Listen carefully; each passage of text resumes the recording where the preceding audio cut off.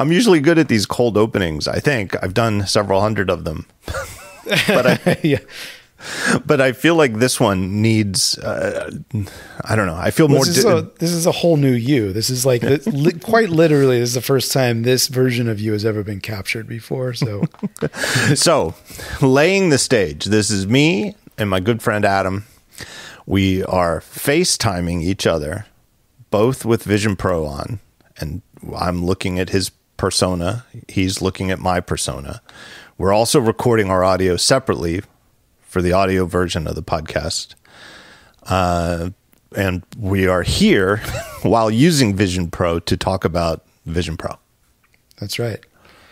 It's a mind bender of a type that I've never ever experienced before. We're capturing ourselves in like 8 different ways, and also simultaneously viewing ourselves and listening to ourselves in 8 different ways. And we've had to figure out how they all connect to each other and what it's all going to turn into for the listener. And that is, it's the most mind-bending exercise in cognition that I worry that I'm not able to compute. I'm simply not able to wrap my head around this. Let me also, I guess this is an important thing to put up front too, is assuming everything goes well. Let's just knock on wood about that. We're going to have a YouTube version of this, which is our personas looking at each other, talking. And so you might want to, if you're in your podcast player, just listening to the audio, if you're thinking, maybe I'd rather do the YouTube version, maybe you want to switch over now and see if you like it. Yeah. All right. What was your buying experience like? I simply ordered it because I know enough now that I don't have to wait in line for the thing. I don't have to be there for the retail experience for the thing to that was the first few years of iPhone. Definitely spent the night in front of the Apple store when iPhone 1 came out. But I really just enjoy the convenience of it being shipped. Now, it was getting later in the afternoon on ship day, and my few friends who had ordered it, theirs had arrived already, and I was getting impatient. So I got in the car and I ran I drove to where the UPS truck was in my neighborhood. And I just, I've learned the trick with UPS drivers is, hey, can I save you a trip? That's what you always say, which is a very my dad thing to say. Can I save you a trip? And then you're on their side, right? You're not trying to be greedy. Grab the thing before it's ready.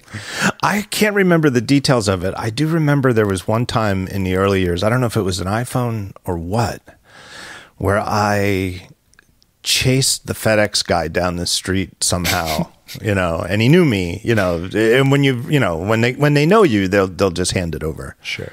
All right. My buying experience is obviously always different than everybody's because I don't necessarily need to buy it because I've had the review unit since beforehand, but I did buy one.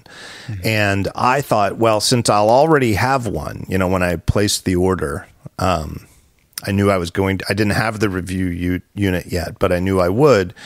I thought, well, maybe I'll do in-store pickup to see what that's like, because I feel like with this product, it's different. And I don't need to do that with an iPhone or certainly not a Mac, but I thought with this, maybe I will. And I got a Saturday evening pickup, so the second day. And the weirdest part about it was that I got a different light seal size in person at the store than I did when I measured myself, and when I was out in Cupertino before getting my review unit with Apple.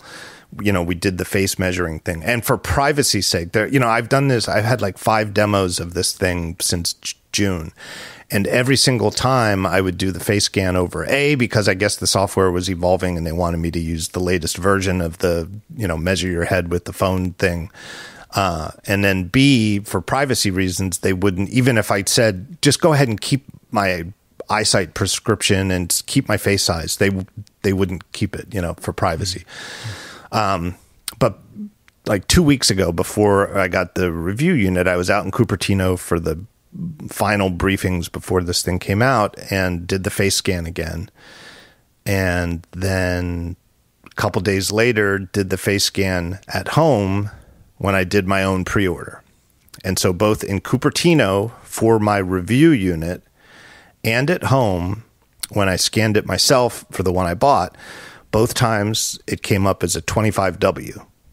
You know how these things, there's like, I think they go from like 18 to 33 for sizes, and they're all either N or W. And N either stands for normal or narrow. It doesn't really make a difference. And W is wide. But then when I went, so it was an exact match. It wasn't like, oh, in Cupertino I got a 24, and then at home I got a 25 or something like that. They were both 25Ws. But then on Saturday night, when I went to pick up the one I ordered at the Apple store, they said, "Do you know?" And they were very nice. The store wasn't crowded, but it was 6:30 on a Saturday. They did kind of know who I was, couple, or one of the, the guy who kind of gave me the guided tour had no idea, which is kind of the way I wanted it. But there were people there who knew exactly who I was. But I said, sure, I'll take the guided tour. I want to see, what regular customers get. And I'm really glad I did. But that started with me doing the light seal face scan again. And this time it came up with a 33W. Which doesn't sound close to 25 at all. Sounds quite different. It seemed like a real dilemma, and it seemed like it was an unusual situation. It seemed like most customers who had pre-ordered, if they got size 25W, then in the store they got it again, just like I did in Cupertino and at home. And they said, well, let's do it again. Maybe that 33 was weird. So we did it again, 33W. Did it again with a different phone that the Apple Store had. 33W. So 3 times in a row on Saturday night, I measured as a 33W. But 2 weeks earlier at home and in Cupertino, I got a 25W. And it totally triggers my sort of OCD that I have the exact right size. Yeah.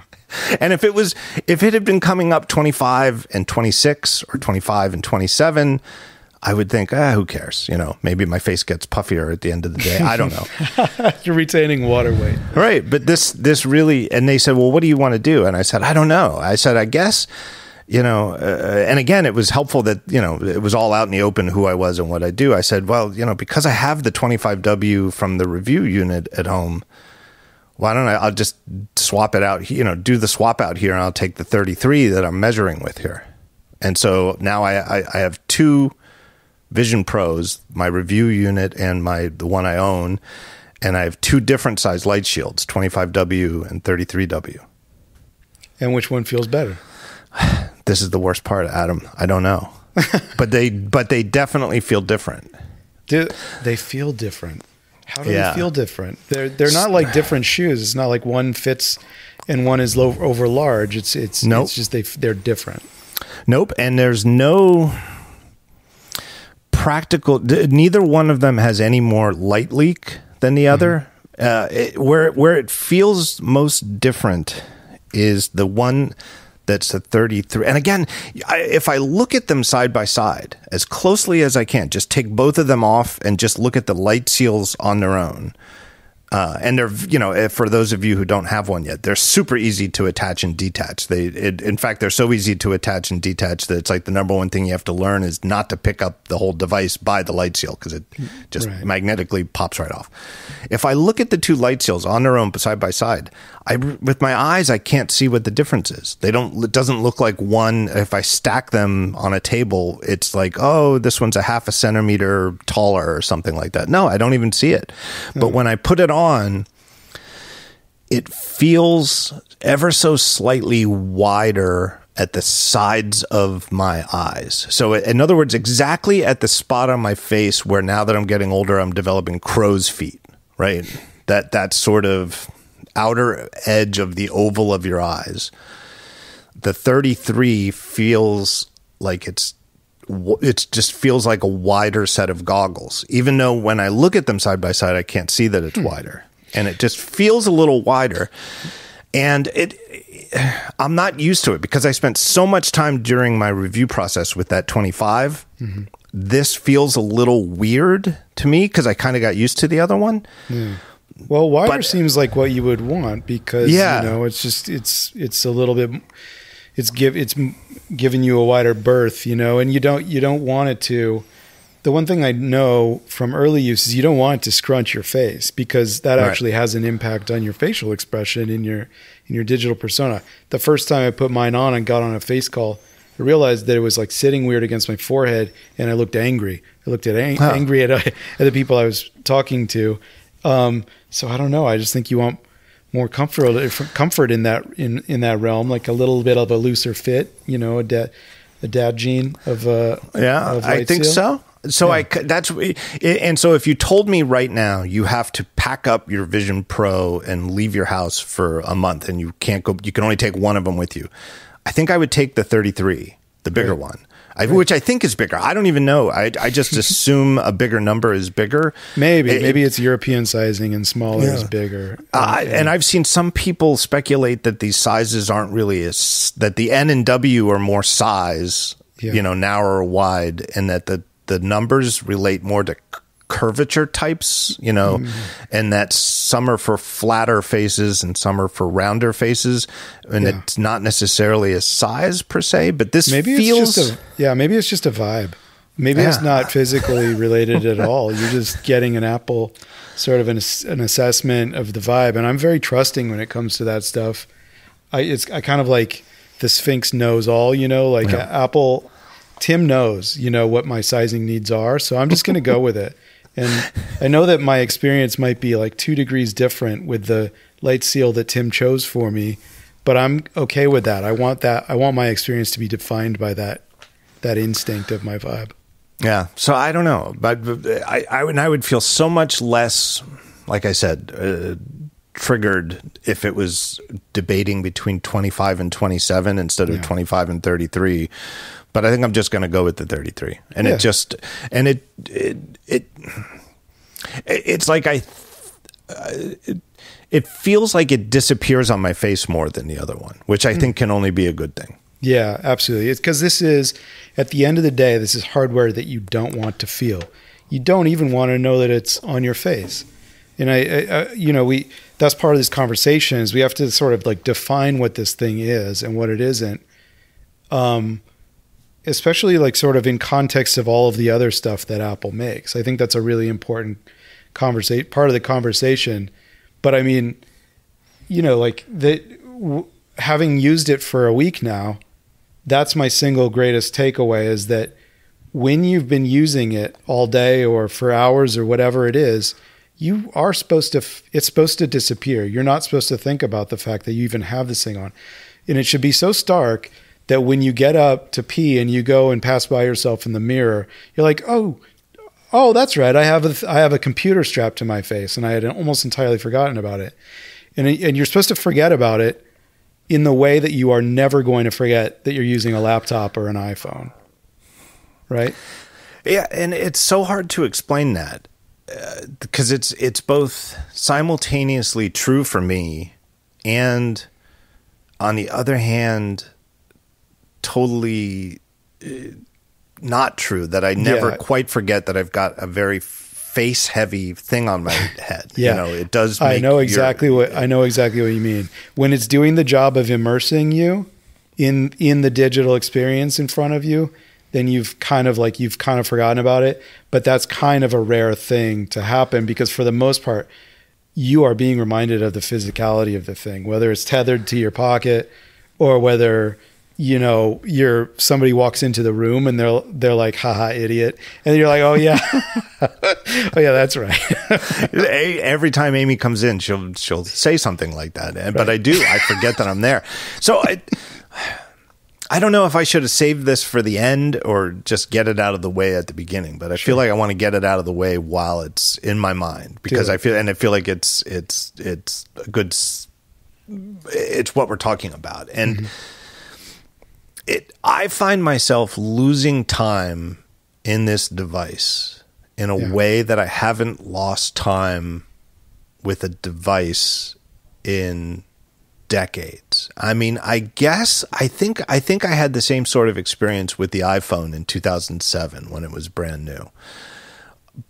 But because that device was so small, it didn't quite feel like I just lost track of time. Like I kind of, the iPhone never has felt fully immersive like this.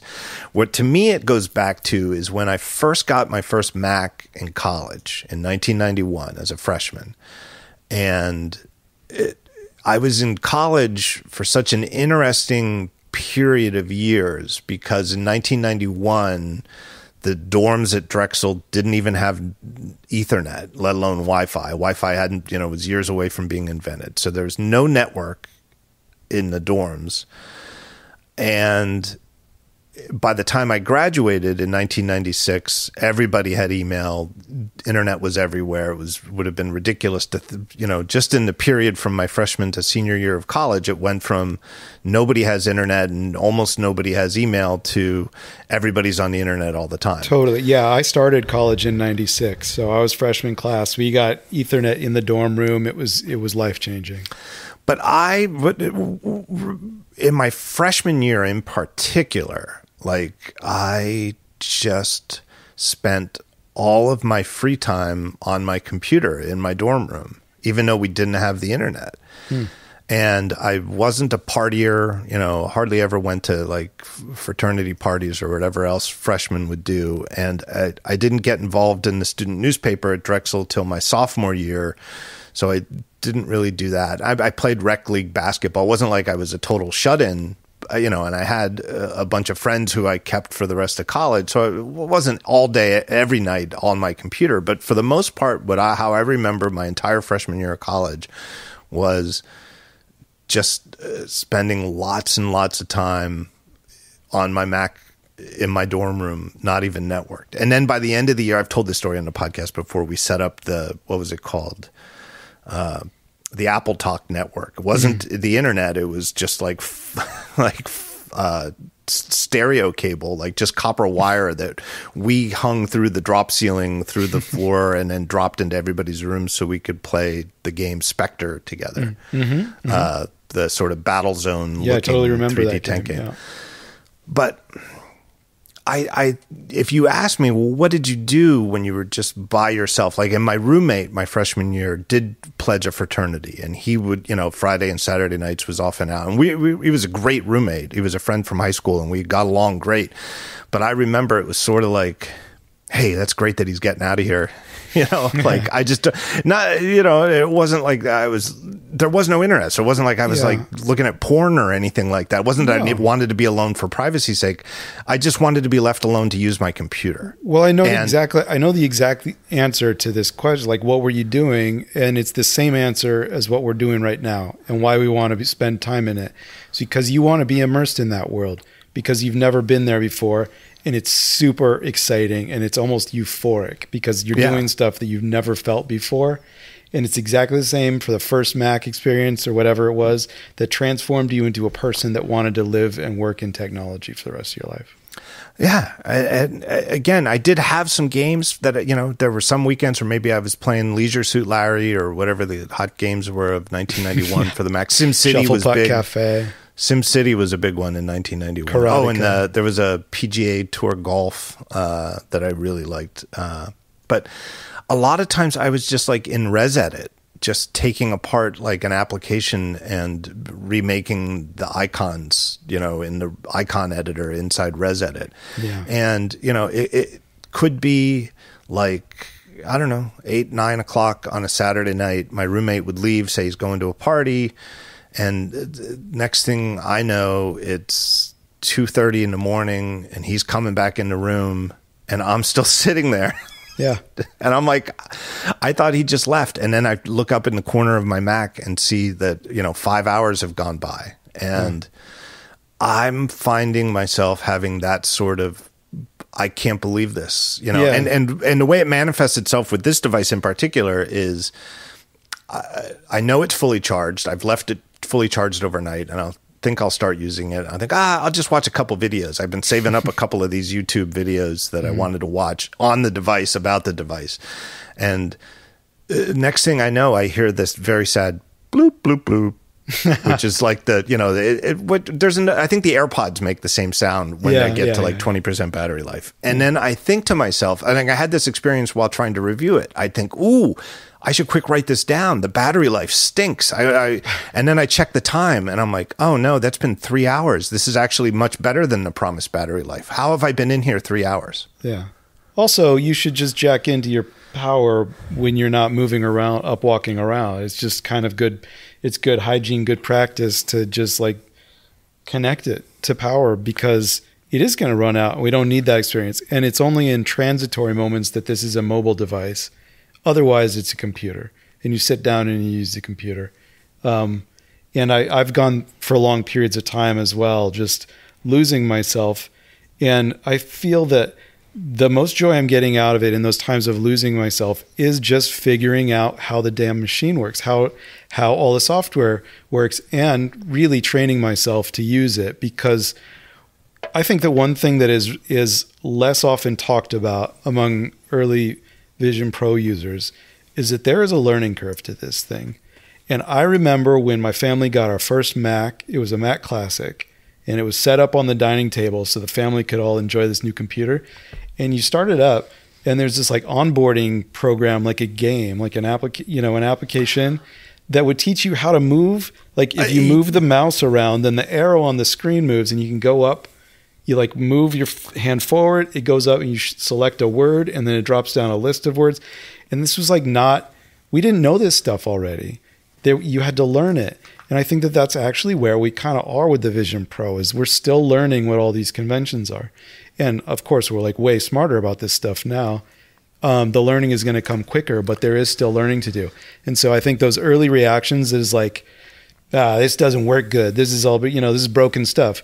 Well, how about maybe you haven't learned it yet? Like maybe you're going to get better at this. Even something like typing with the virtual keyboard, you're going to get better. You're going to get better at learning the eye targets. I heard Marco on ATP saying that he discovered that he would look at a thing, and before his fingers had tapped it, he was already looking away because he's looking at the next thing, right? You have to compensate for that. And that's not something that you like consciously learn. You have to intuitively learn that stuff and develop the muscle memory for it. And I love that we're in this phase right now. It's so cool. And in the same way that like that Mac LC had a 12-inch display on a cramped dorm desk, and it's like, well, how can you get fully immersed in a 12-inch display on by today's standards, incredibly slow computer that had no connection to the outside world other than what you brought in on a floppy disk? Yeah. But it did, right? And so in a sense, I would fully immerse myself and just be lost for 5-6 hours back then, just learning and dicking around with the Macintosh. Yeah, so much so that families would have an entire room dedicated to that machine. Yeah. You'd go into the computer room if you needed to immerse yourself. Everybody sort of learned that, I think, when they brought computers in their house, where it's like, or at least if somebody was enthusiastic about it, it's like you kind of need to make a special room for it. You don't want it in a room where people are doing other things. I don't know. Yeah, that's right. But it's in some ways it's like inside out with this device, where physically there's these reminders that you're wearing a thing on your head that weighs you down, and there's a strap on the back of your head you need to put in right, or adjust on the back of your head right. But on the other hand, what you see really does, you said it very well earlier in the show. It's like you just sort of forget that you're looking through cameras showing you stuff that's projected onto screens in front of your eyes, and you do pass in front of a mirror and you're like, oh crap, I forgot I was wearing it, even though I didn't really forget I was wearing it. Like there's like a part of your brain that forgets you're wearing it, and another part that can't possibly forget you're wearing it, but it kind of cleaves your brain in two. And the physicality of the device will only continue to diminished, more and more diminished. And it reminds me of when the iPhone 4 came out. You got to sit down with Steve Jobs, and I remember you telling me the story. You used it for the first time, and you said, I can't see pixels. It looks like I'm touching the information. I'm touching the UI. And he kind of like smiled because he knew like you picked up on this detail, like the physicality of the artifacts of the pixels had disappeared. No more pickles in the iPhone. And I think that we obviously this is version 1 of this thing. So who knows when we get to the equivalent of the version 4 where it really does start to feel like just the information in front of you. Yeah. And look at the original Macintosh, right? Or like that classic that your family started with, right? Like almost nobody would consider that an acceptable form factor today, right? A black and white 9-inch screen that has to be plugged into the wall. And even when you do unplug it from the wall, weighs 25 pounds. Nobody would consider that an acceptable Macintosh computer today. Yeah. And it's like, I tried to get at this in my review, but like eventually we will look at this set of Vision Pro goggles and see, well, that was completely unacceptable as a form factor, but the platform is here. Yeah. Right. The proof of concept is so strong already. Let me ask you this. Here's something I don't think I touched on in my review because I don't think it hit me until afterwards and sort of picking it up from other people's reviews and to me, like, especially with this device, like when it's just a new iPhone, which I don't mean to diminish with the word just, but we're up to, iPhone 15. I mean, there've been a lot of them. I don't feel lonely being in that week period where I have a review unit and most of the people I know don't have one yet. And, and part of it is that I'm such good friends with some of my fellow reviewers like Joanna Stern and Nilay Patel. And so I do have people to talk about, if it's, like when Touch ID is new or the Dynamic Island or something like that. And it feels like being able to talk to like 2 or 3 other people for the week is like, that's good. But with this product, I couldn't wait. It wasn't like, I'm so special. I got a review unit a week of everybody else, look at me. In fact, it just felt very lonely. I couldn't wait for everybody else to start getting them because it's like I need other people to actually be able to say, yes, I know what you mean, right? I needed that so badly with this. Yeah.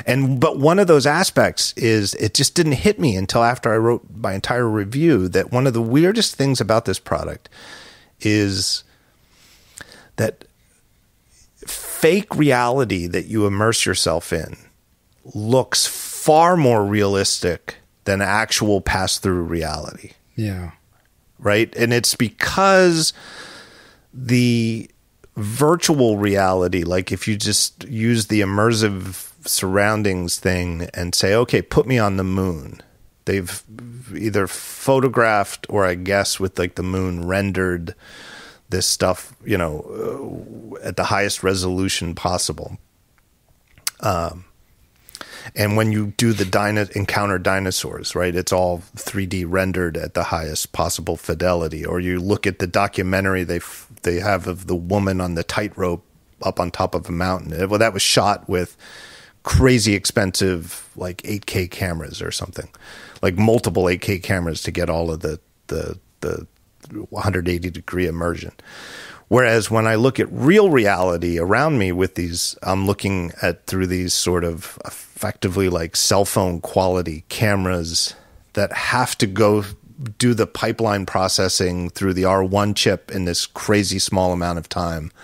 And so it just is backwards from what you would expect. You would just expect, well, reality surely is the easy part and virtual reality is the hard part, but it's the opposite. And I find that now that I've noticed it, it's constantly disconcerting to me. That's interesting. So you're finding that synthetic environments feel more real to you. Right. Than the even though I know they're not. Yeah. I don't think that I have the same experience, and it might just because of my own knowledge of how those synthetic environments are made. Because those are all computer generated. I'm fairly certain those are all modeled. like the moon, Joshua Tree, and those might be an exception. I'm not sure, but or some kind of mix of rendering versus photography. Like really high res with depth mapping so that everything parallaxes when you move your head back and forth. But I feel like there's a higher bar to get to like super plausibility for me, because I'm used to artifacts in my life. Like I feel like I thought that we were all kind of like this, is that we're so used to observing the world through cameras, through lenses and sensors, that we're comfortable with the degradation of it's all mediated through a degraded capture process. So like I buy into that. My brain connects to that reality and calls it, oh, that's reality. And so I don't think I value necessarily the synthetic environments as much as just being able to pass through and see an approximation of my real reality. To me, that's the mind blower. And even the much, much worse version of it in the MetaQuest 3, which is like full color, but all warpy and everything, a lot lower res. To me, that's still plausible reality. And it's like, okay, I would take that over being closed off from the whole world. But I think that's interesting. To your point about loneliness, it's really important to be able to communicate and share these experiences with the device or with the tech early on with other people who are in there and feeling what you feel. That's like kind of the most valuable thing for me right now too. I got on, I don't know, my co-founder Beamer, he got one on the same day, and we're just like spending all day in it and like FaceTiming and stuff and working together. I got one for Sandwich so that our visual effects supervisor could be using it, and because we're developing an app for it, and so that we could see the same thing. Because if we're going to be rendering CG models for this app, it's not okay to just do it in the simulator. Like he needs to feel what I feel and what the user is going to feel. And I think every time I've been able to give the guest mode tour to a few people, and every time you get that joy of unlocking the experience for somebody who didn't know what to expect. Have you done guest mode with, like, for Amy and others? Yeah. Well, just Amy really so far. Yeah. And on the one hand, and she was really worried about it because she has like the way her vision has always worked her whole life, her two eyes together. Well, for example, go back to the 90s. Remember when there was that stereoscopic poster craze? Yeah, Magic Eye. Yeah, Magic Eye posters. She could never see them. Does she have two left eyes? I don't know why that's funny to me. Like, it's sort of like that, right? It's like she, her vision is fine in both eyes, with glasses, but she just has trouble seeing 3D stuff. Sure. And like when she tried my Quest, she saw double right away. And I don't know, there might have been a way to adjust that. That's I interesting. don't know. But when she tried this in guest mode, she did not see double and expected to. And that was with my corrective lens inserts, which I think are a little too strong for her, but she liked it. But on the other hand, I kind of feel like guest mode is a pain in the ass. Like, it is a pain in the ass for sure. I don't know what they were thinking. Like, I kind of feel like there's some easy fixes for it, but like the big problem is your device is, your Vision Pro is tied to you, and it uses optic ID, which is like Face ID or Touch ID, to unlock things automatically. And your keychain's locked to it. And for the most part, like if somebody just picks up your Vision Pro and tries to put it on, they either need to have your eyeballs for optic ID, or they need to know your numeric passcode for the device. So it's just like trying to use somebody's iPhone without their face. You need their code or you need their face. And you put it in guest mode in Control Center, and it's not too hard to put it in. And they're like, but then there's like a prompt, like which apps do you want them to have access to so that, they can't look at your email or something. Maybe you just want to give them permission to use the dinosaur adventure thing. And then you take it off and give it to them, and if they take it off for even a minute, then it locks again and they have to give it back to you and you have to go through the whole thing all over again, put it back into guest mode and then hand it back to them. Yeah. It's a bummer when the flow gets disrupted. This is what I've done every time, which is like first you turn on mirroring. Let's say I have my Mac or I have an Apple TV. I mirror what I'm seeing so that they can see it. And then I just say, you tap your fingers together like this, you select something like this, you bring up the home screen like this, and I select apps. And then let me show you a couple things. And I'll moving this, I just do like a quick demo, maybe minute and a half. And then I leave mirroring on. That's really important so you can see what they're seeing. And then they go through the setup flow. And unfortunately, there's that friction because it needs to calibrate to their eyes in order to work. Otherwise, it's going to be a terrible experience for them. So yeah, like Apple had a challenge in this guest mode thing. To me, I've had a good experience with it so far, except for the one time that mirroring stopped, and then I wasn't able to explain to the guest what to do next, because I couldn't see what they saw.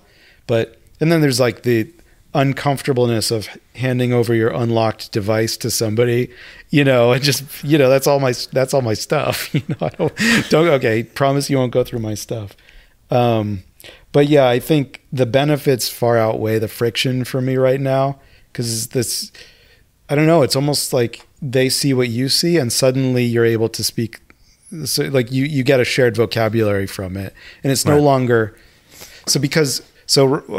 Roxana, my partner, it was a few days that I had the Vision Pro at home and I was using it in front of the family, regrettably, because I looked like such a super dork. And, I just had to please, I just had to beg, just let me live this. This is one of the most important things that's happened in tech in my life in a long time. Let me have this.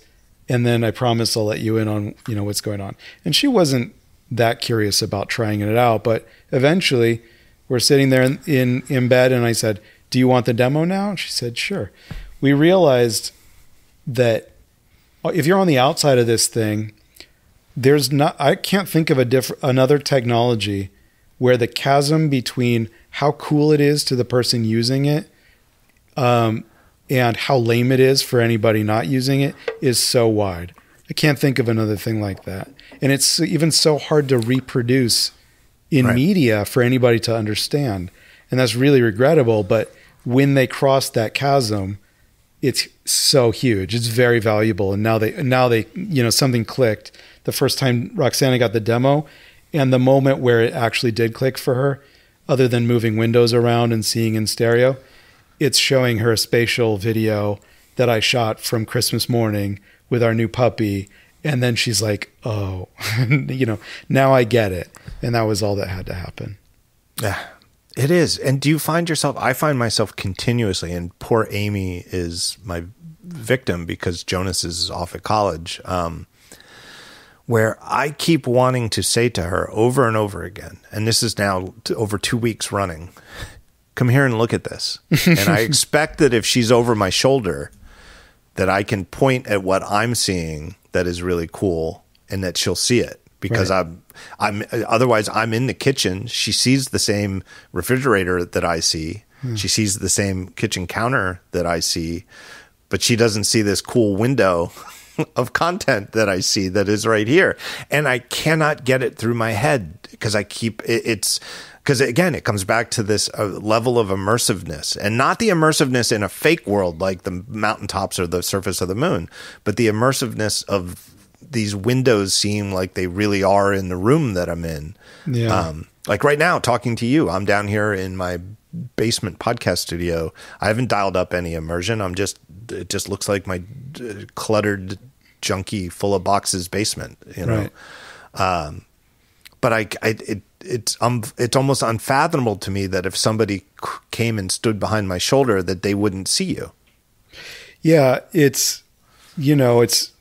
I'm in the same place. Like there's this sense of a shared experience that is really important to this device. And I think that the device really takes flight, or this platform really takes flight, when two people can be in the same space and actually have a shared space. what Apple calls the shared space right now is in Vision OS when multiple apps can share space together in your field of view. And that's a very important version of shared space because that's something that none of the other VR or XR platforms have. That version of shared space is mind-blowing. But what I really want is for me and my collaborator or friend to be in the same room. We're both wearing the thing and we decide what windows we want to look at together. Right. That's going to be huge. Now, there's approximations of that now with SharePlay, with, that you can share your view in FaceTime. There's like baby steps to get there. But man, is that going to be sweet when we can look at the same windows in the same space, whether we're together or in remote. I can't wait for that reality. That's where it really levels up for me. And the other thing too, and it just makes me get lost in the possibilities of it, is because I can think of just off the top of my head, there's two very different ways to do that shared space thing. One is if you and your colleague are literally in the same room together, like you could reach out and touch each other, and then you'd want to have a shared window that you both see in the shared space as appearing at the exact same position at the exact same size. And then there's, well, what if you're in Los Angeles and your pal Gruber's in Philadelphia and we bring up a window that we're both looking at? How does that work? Where it can't possibly be in the same space because we're not in the same space, but we're sharing the window at the same time, and like if I resize it, do you see it resized too? That's a good question. We could literally try it right now. We could, in a FaceTime call, you can share any window. Well, maybe we shouldn't because it'll break our entire intricate setup for recording this thing. We'll do it another time. But I think that kind of thing is something like, again, that's just like a UI pattern that we're going to get used to doing. It's like attaching a photo to a text message or something. That's not something that was easy when we all first got the phone, and now it's second nature. Yeah. And I guess one of the apps that I've spent, I like opened it up and poked around a little, but I guess that's maybe what Freeform is there for, right? Yeah. It's shared canvas. It almost makes me wonder, and every time Apple comes out with a new device, I think people sort of go backwards in time years and think, oh, is that why Apple did X, Y, and Z, years ago? Like did the iPad cursor support start with this device? I don't know. I don't think so. But I think maybe Freeform did, right? That Freeform as a concept for an app might have started with this team. And they were like, well, let's build it for the phone and Mac and iPad first, and then we'll ship it for this. But that's a great theory. I love it. And there's all kinds of like handoff stuff and universal control stuff that the concept has been proven across other devices and now is making its way into this device and is really usable. It's like really fluid. Just, do you have your virtual Mac up right now? I do.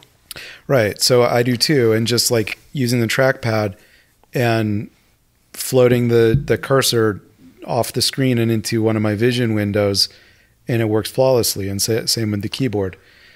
They're not messaging that in any way when you get onboarded to this thing, but the fact that we can just figure it out and like that's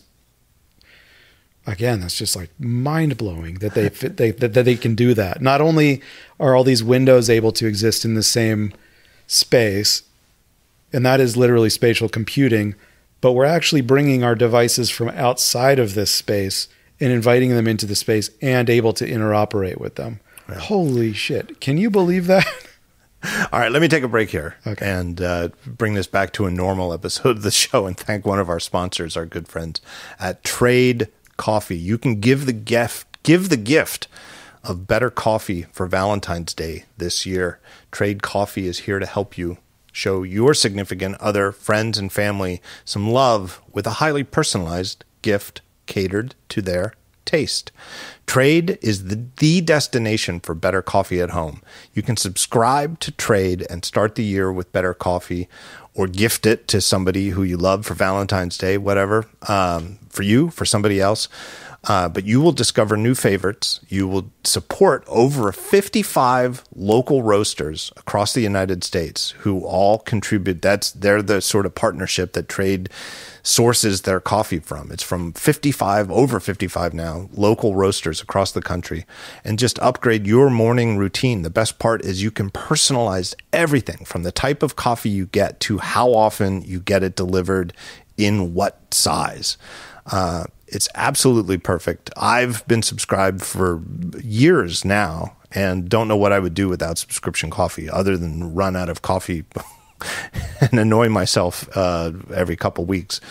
It is just great. It is high quality coffee from a bunch of local roasters, and you can personalize it to your taste and preferences. As the coffee comes in, you get like an email from them a couple days later. It says, hey, how'd you like that coffee you got last week? Give it a thumbs up, give it a thumbs down. And it dials in the sort of coffee they deliver to you on your schedule based on your reaction to the ones you've had before. It really is. It's great coffee, great service, and you're supporting local roasters.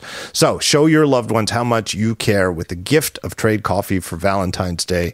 Right now through February 14th, Trade is offering $10 off gift subscriptions when you use the code TheTalkShow10, TheTalkShow10, TheTalkShow10 at checkout. That's TheTalkShow10 to receive $10 off gift subscriptions. Use code TheTalkShow10 at checkout. Amazing. There's so much to talk about with this thing, and I've made a lot of notes, but I think... Yeah, what do you want to start with? One cool thing to talk about. We were just sort of talking about space and sharing space. One thing that I've noticed now after a week is the space that you're using it in makes a difference, right? So I got to participate in a developer lab because, like I mentioned, we're making an app. Sandwich is making an app for this thing, hopefully launching in like a week or so. Can we talk about it, or is it secret until it launches? It's secret until launch, but it's in the media video space, and it's fun. But well, I know what it is. You know what it is, and but I don't. I will pretend that I don't. Okay. It's super fun, but we're still like polishing the video and stuff. The launch video.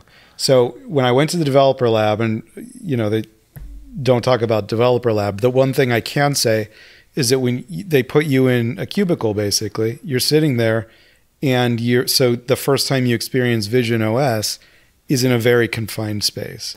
You've got a studio display in front of you.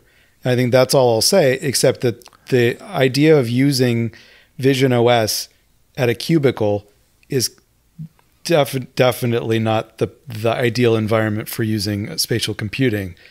So then the real one delivers to my home, and now I get to use it in my living room, which is the ideal. That's exactly where I want it to be perfect. And it was.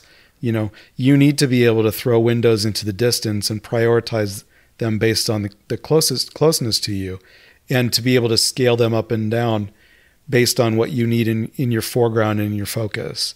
But then a couple days ago, I took it to the office so that to the Sandwich office so that we could do some like TikTok content about it.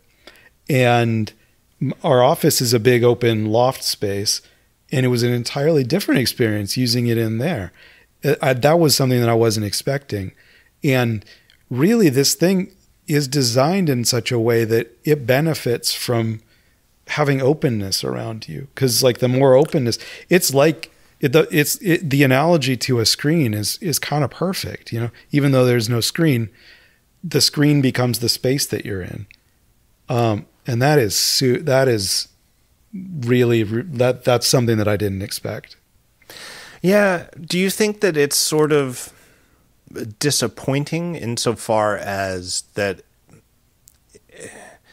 it sounds, before you've used it, it sounds like a product and a platform where it's great if you have limited physical space, if you have a tiny apartment or a tiny dorm room or something like that. Mm-hmm. And now you can create a virtual environment, and spread out. But the truth is, I think it's better. That's why I use it in my kitchen a lot, because our kitchen is a big, airy, open room, and it just somehow feels better there. I almost feel like maybe that's part of the point of making the virtual environment such a top level part of the system, is that, okay, if you are in your real room is cramped, you're going to want to use a virtual immersion to feel like you can spread out. I think that's such a good insight. I think what we really want, this is an elemental thing, that what humans really want is the sense of scale of the world or the universe around us. Like, that's what makes us feel, I don't know. What is it? I don't know the right language. That's what makes us feel great, right? Is when we can look up into the sky and sort of like know that we exist as part of this huge system. And it's like, that is why scale is important. I know that, like, if I can look out over the lake, the virtual lake, and put a screen out there far in the distance, that's going to be a very meaningful, impactful experience for me. And it's going to be different from being in my cramped room and throwing a sort of screen against the wall or whatever, and it's like not that far from me. Now I can push it out further past the wall, and when it, like, it's that really cool spatial computing design choice that they've made, where if the window that I'm pushing away from me knows exactly how far that wall is, and when it comes up against the wall, it starts to fade out, right? And I can keep pushing it away from me, and it's scaling up, but now it's mostly transparent because it doesn't want me to put that window beyond the wall, because that physically doesn't make sense.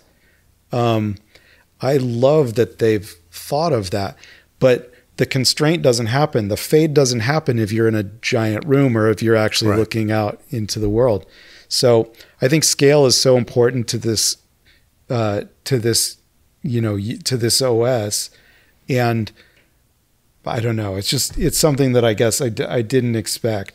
Another thing, just talking about space and scale and windows and stuff,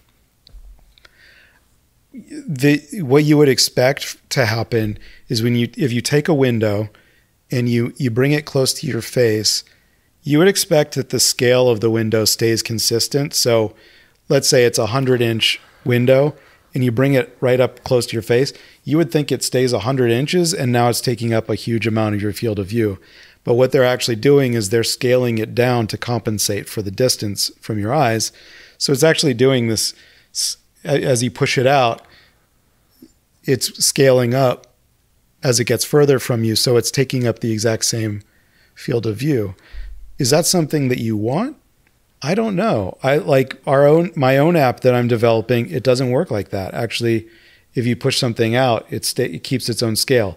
And that's actually a very enjoyable experience, to have things feel like they're more physical because they're constrained and their scale doesn't change. Does that make sense the way I'm explaining it?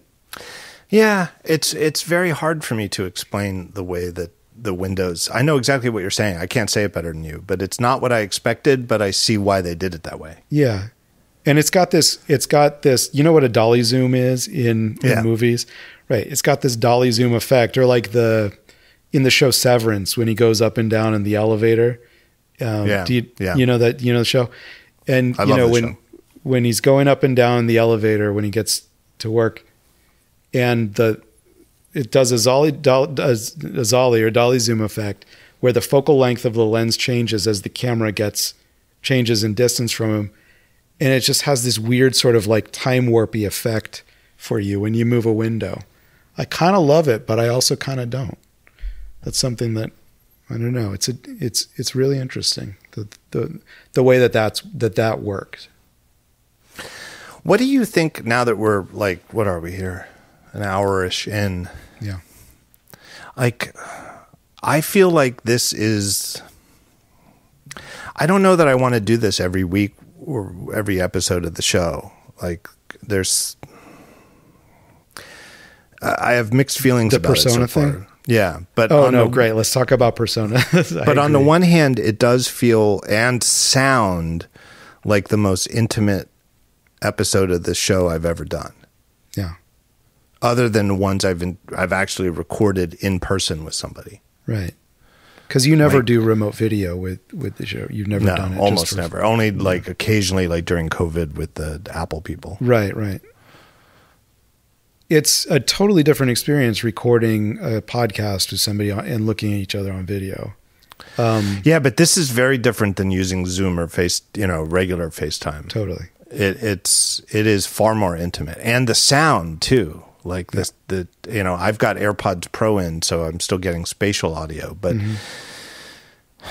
you don't sound like Adam in my headphones. You sound like Adam somehow here in front of me. Yeah, agreed. Yeah, we sound very present with each other, and it's very intimate, and I don't hate it. It's just like, it's a lot. It's like a high intensity experience. And I think, yeah, like there's something to be said for just getting on the phone and chatting. You know what I mean? Yeah. There's something to be said for a low fidelity connection. It just like, I don't know what it is. It allows the other senses to sort of extend themselves to make the connection. And right now, all of the senses are extended. Like our senses are in the same room. Right. It's like somehow by far more infinite than any remote episode of the show I've ever done, but at the same time, exhausting. Yes. Yeah, I know. It is. Well, I can back off. You can I wonder what it feels like to just push your window away. Now you're bigger and you're further away from me. I don't know. I have been playing around while we're talking, I've been playing around with moving in and out of the moon. And it's interesting what it does to the audio. Oh, interesting. Yeah, because it sort of isolates you because there's no sound bouncing around in the moon. And which is something that the Vision OS actually does, which is that it treats your audio as though it's bouncing off of all of the surfaces of this room. Right.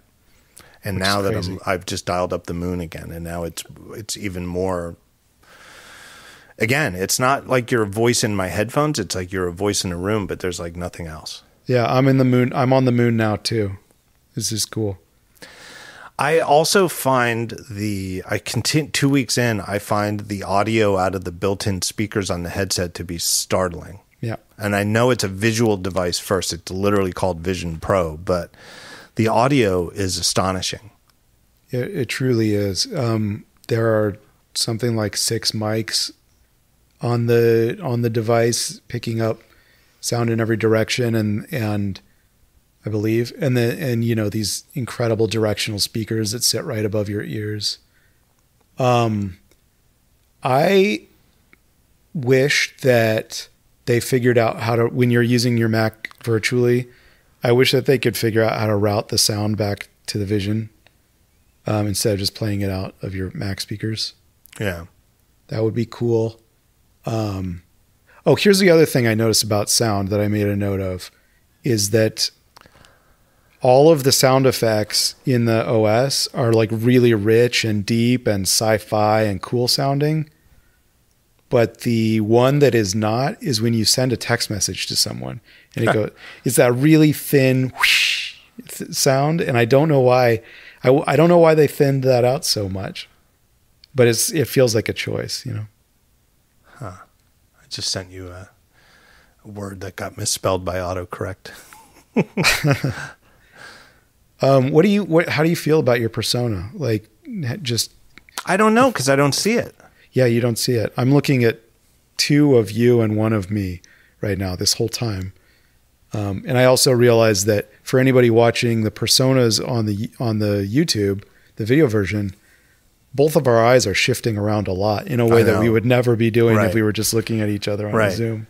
Right. Because we're in computer space right now. Right. But I know that you're looking around your environment, so I don't think it's weird. I think it's going to look like we're glitching to people who are watching the video, but it doesn't seem unnatural to me that you're not holding my gaze for over an hour. Yeah. Yeah. Well, that's good. All right. I'm going to take another break here and thank our next sponsor. It's the second and final sponsor of the show, and it's our good friends at Squarespace. Look, you guys know Squarespace. They're the all-in-one website making platform. You need a website, or you have an old website that you want to replace with a new website. You can go to Squarespace and do everything from domain name registration to picking a template to start with your design, or starting from scratch with your own custom design, or you name it, visually. Adding the features you want to your website. Do you need a store? Do you need a blog? Do you want to host a podcast? Do you have other ideas? Is it a restaurant? Do you want to put a menu up on your website? Anything like that. You do it all in Squarespace, visually, on the web. You just log in with your admin interface, make the website the way you want it to look, and then when it's ready to go, that's exactly what you see as the creator is what the public sees when they go to your website. Their new Fluid engine, which is their name for the design engine that you make your website in Squarespace, is so amazing, even on a phone, that you cannot believe that you're dragging and dropping and making a web interface for that works on desktop computers on a 4.5-inch, 5-inch phone. It's so amazing. But anything. So if you just need to make a tweak, you could do it on your phone. If you're the sort of person who uses your phone as your primary computer, do it all right there on the phone, on your tablet, on your iPad, wherever you want to do it, or, the old-fashioned way, on a big Mac with a big screen. All of it works great. Everything, online store, flexible payments, more analytics, all built in. It is just the best way to make a website. You get 30 days free, no credit card required upfront. Just go to squarespace.com/talkshow, and that lets them know you came from this show. And when your 30-day demo is up, just go back to squarespace.com/talkshow, and you get 10% off your first payment, which can be for up to an entire year prepaid. Save 10% just by going to squarespace.com/talkshow. Great. Can we talk about the home screen? Yeah. Let's talk about, this is what if we're sort of like coming to the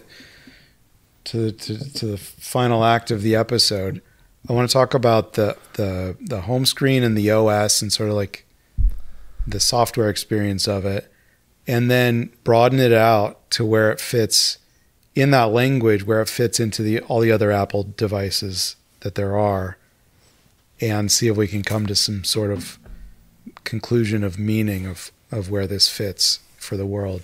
But just starting with that home screen, what's that like for you? The fact that it's early days, that it's that set of app icons that you can't reorder, the way it moves, the way it feels, the constraints of it, what it doesn't have, no dock, that kind of thing. What's your assessment so far of the home screen? I think it's kind of surprising you can't reorder it at all. Like it's arguably the most beta-ish feeling thing of the whole system. Mm-hmm. But on the other hand, I'm kind of used to it. Yeah. And so what happens as you install more apps is they just get installed. Like that first home screen you don't get to play with. That's Apple's apps. And then everything else you install just gets sorted in alphabetical order after that. Yeah. Which is kind of crap because sometimes your favorite apps, are later in the alphabet. My app starts with a T, so that's a problem. But I think reordering is probably coming. I also sort of wonder whether, similar to the watch, it's been years and years. I think it hasn't been since the first watch that I actually had the grid view of the app home screen instead of list view, but you can also use an iPhone app, the Watch iPhone app, to reorder your apps or remove some of the icons or whatever, or just take apps off of your watch. So I wonder if there's maybe like an intermediary solve is whether there's like, if there's an app on the iPhone or something that allows you to reorder or manage your Vision OS apps. It might be kind of a cool solution. Yeah, maybe. I don't know. What do you think about it so far? And I guess the other thing is that there aren't that many apps that I have yet. Right. But it's like on the one hand, they do want to brag that there are 600 native apps in the store, and sure, but they're all thousands. in that one folder for iPad compatible apps, which is kind of a bummer.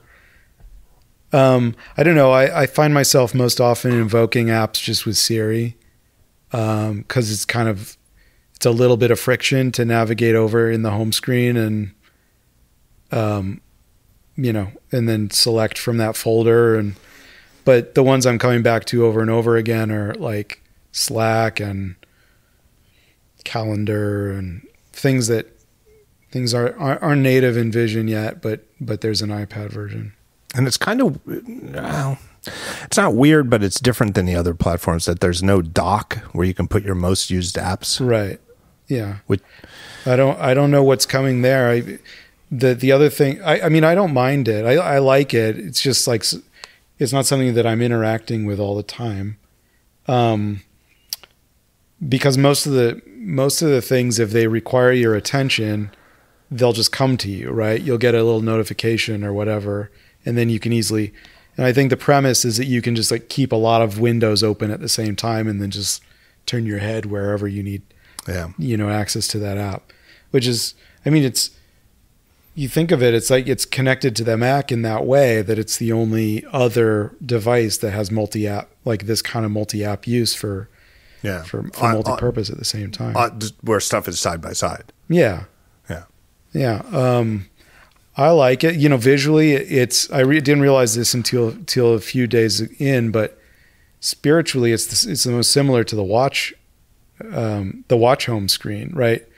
In the way that it looks, the iconic way, the circles that are staggered, and I think it's a cool visual effect how you swipe left and right in the home screen, and some rows move slower than the middle row, and they sort of like defocus on the edges. It's really interesting in that way. I don't know. I'm into it. I don't think that there would be I can't think of a better way to manage your apps for this thing. I think it's interesting, and I keep calling it a home screen too, but they call it the home view because it's not a screen. It's just sort of a view that gets overlaid over whatever's in front of you right now, and I guess that's sort of the thinking, is that the whole home view sort of is the dock. Mm-hmm. It's just a dock with everything, I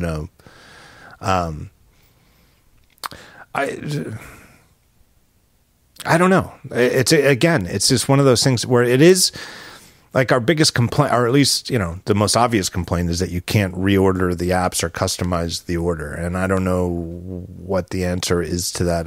Presumably I would think it would just be like the iPhone where you put them into jiggle mode with a long press or something. Sure.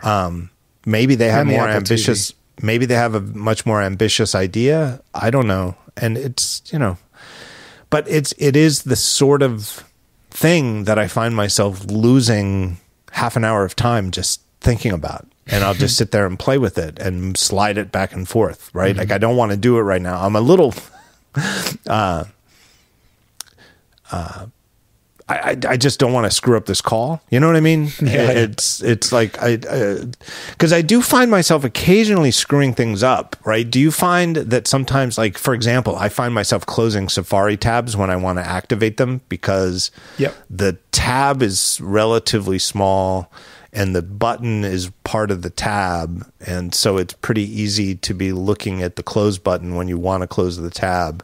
Yeah. Or when you just want to activate the tab. And there's a couple of other things. And it, gets back to your point that Marco mentioned, where it's like, it's almost like I feel so comfortable basically with the look at it with my eyes, tap it with my index finger and thumb, that I went from feeling, oh, this is weird and novel, I better go slow. That only lasted like a minute back in June, mm-hmm. when I had my first demo at WWDC.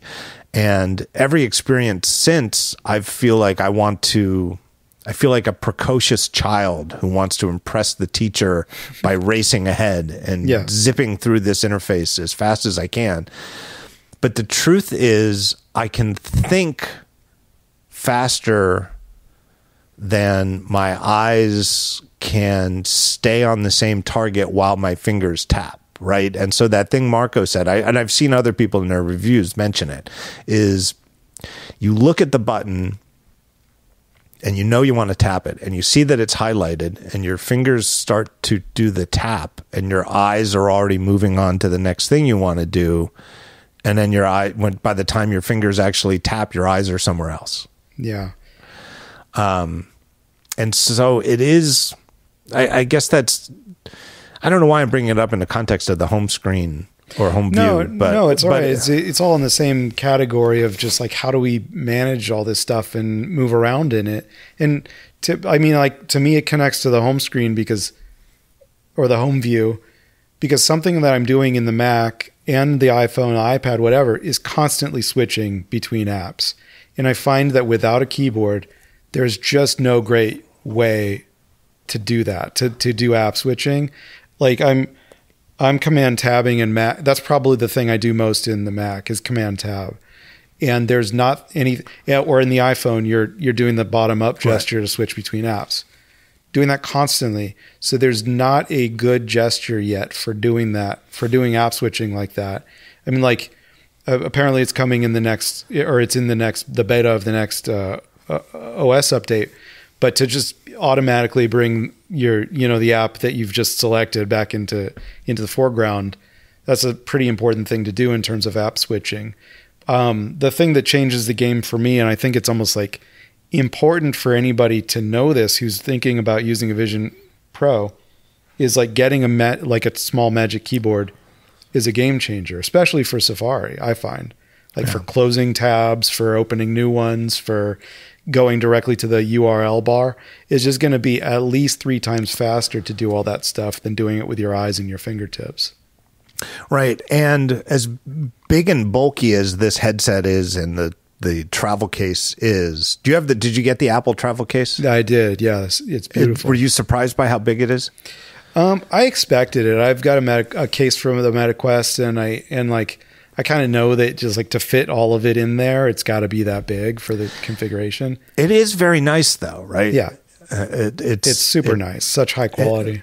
And feels sort of futuristic. I mean, and again, I haven't taken it out of the house yet, so I don't know how it, my observation in my review is using a white fabric seemingly means it's going to get scuffed up and dirty by sticking it underneath airplane seats. And train I think seats. It's pretty resistant to dirt and stains and stuff. Maybe. Yeah. I don't know. It kind of, I always joke. Do you ever see that picture of the Pope? It was like an AI deep fake. Oh, you should build Balenciaga. Yeah. Yeah. It made it look like he was wearing this super cool. And it's like, well, why doesn't the Pope have a cool winter coat like that? He kind of should, right? But it looks like it's made out of what I imagine that imaginary white puffy coat fabric to be made out of. Yeah, right? It's so NASA. It's super spacey. Yeah, NASA, right. It seems astronaut-y as we're talking here on the surface of the moon. Yeah, I love it. And I came back out into my room because I was getting bored of the moon. Like I'm a real world man. But I do wish that I want a case that has space for the Magic Keyboard. I tried to get one of those tiny Bluetooth like HTPC thumb keyboards, but it just wasn't doing it for me. Because you really need to like look at those things in order to type with them. But a small, I feel the Magic Keyboard is tiny in size. It's lightweight, and it's got a full configuration of the keyboard layout, and you can hide windows and close tabs and type way easier than with the virtual keyboard. Yeah, I love my mechanical keyboards, and it's funny because I have an old Keychron one. I don't want to spend time bitching about it, but I spent a surprisingly, it's Bluetooth, which is why most mechanical keyboards require a wire, but I guess they're sort of catching up to the world where most of them, or at least most of the newer ones, have Bluetooth too. But this Keychron K2 that I've had for, I don't know, 5 or 6 years now, maybe longer, is the only Bluetooth mechanical that I have in the house. Jonas took a bunch of my other ones with him to college. But I couldn't get it to pair with this. even though like I've paired the Magic Keyboard, and I'm 98% sure the problem is I eventually did enough research that the Keychron I have only supports Bluetooth 3.1. And Bluetooth now is up to like 5 point something, or maybe even 6. And I think that's what it is. I think Vision OS doesn't support Bluetooth older than some cutoff.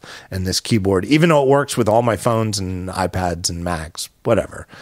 But as much as I'm a fan of mechanical keyboards, I do have to admit that imagining traveling with this headset, the Magic Keyboard's almost insane lightweight is like, it's like you can't imagine Apple's. I never really thought about it before, but you almost wouldn't want it to be any lighter weight, right? No. It would be like you could blow on it, it would blow around like a sheet of paper. Right. I just want to be like, I throw it in my tote bag because I bring it around with me in the Mac, but I would love an all-in-one.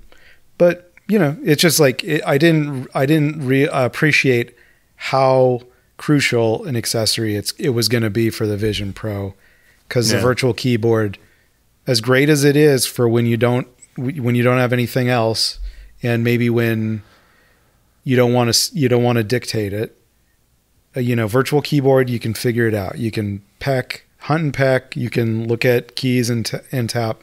It's way slower, and that's fine. Like, how else are they going to solve for that? I would hope that people don't think, I can't use a physical keyboard because it's a step back. It's not native to this tech.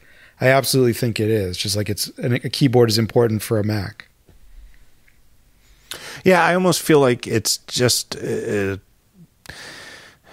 it's not worth worrying about. I mean, if they have some theoretical, Panzerino and I on the last episode of the show were talking about like that there might be some, the way everybody imagined virtual keyboards would work would be to project one onto a tabletop in front of you, or you could set up a tray, the food tray on your airplane, and tell the device, project a virtual keyboard in front of you, and then you could just type on that.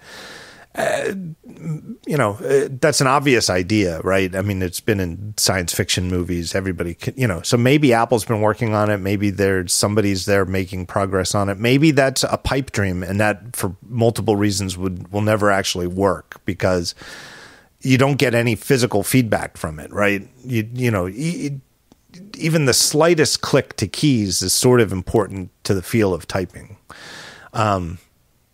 But I think getting caught up on the fact that you can't natively type well, I don't think, somebody will have a typing contest with this thing eventually, and some kid is going to type at an astonishing rate just by staring. Yeah, I saw one. There was a typing contest on already on Twitter. Yeah, and somebody was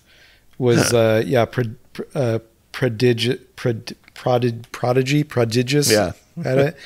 I one of my favorite things to do with the Vision Pro is just use my Mac in it, and there's a keyboard there right in front of me. And there's plenty of solutions to that problem.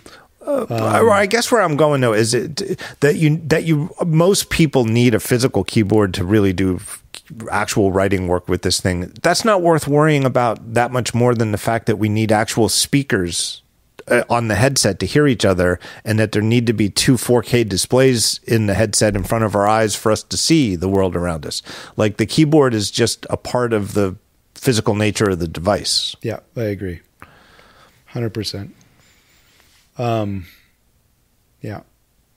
I do find this is one of my nits with the current version of the OS, is that virtual keyboard is always popping up in your face, reminding yourself that it's there. Like, even if you have a physical keyboard attached, I wish that it was a little bit more intuitive about knowing that, because anytime there's a text field, the virtual keyboard is right there blocking my view.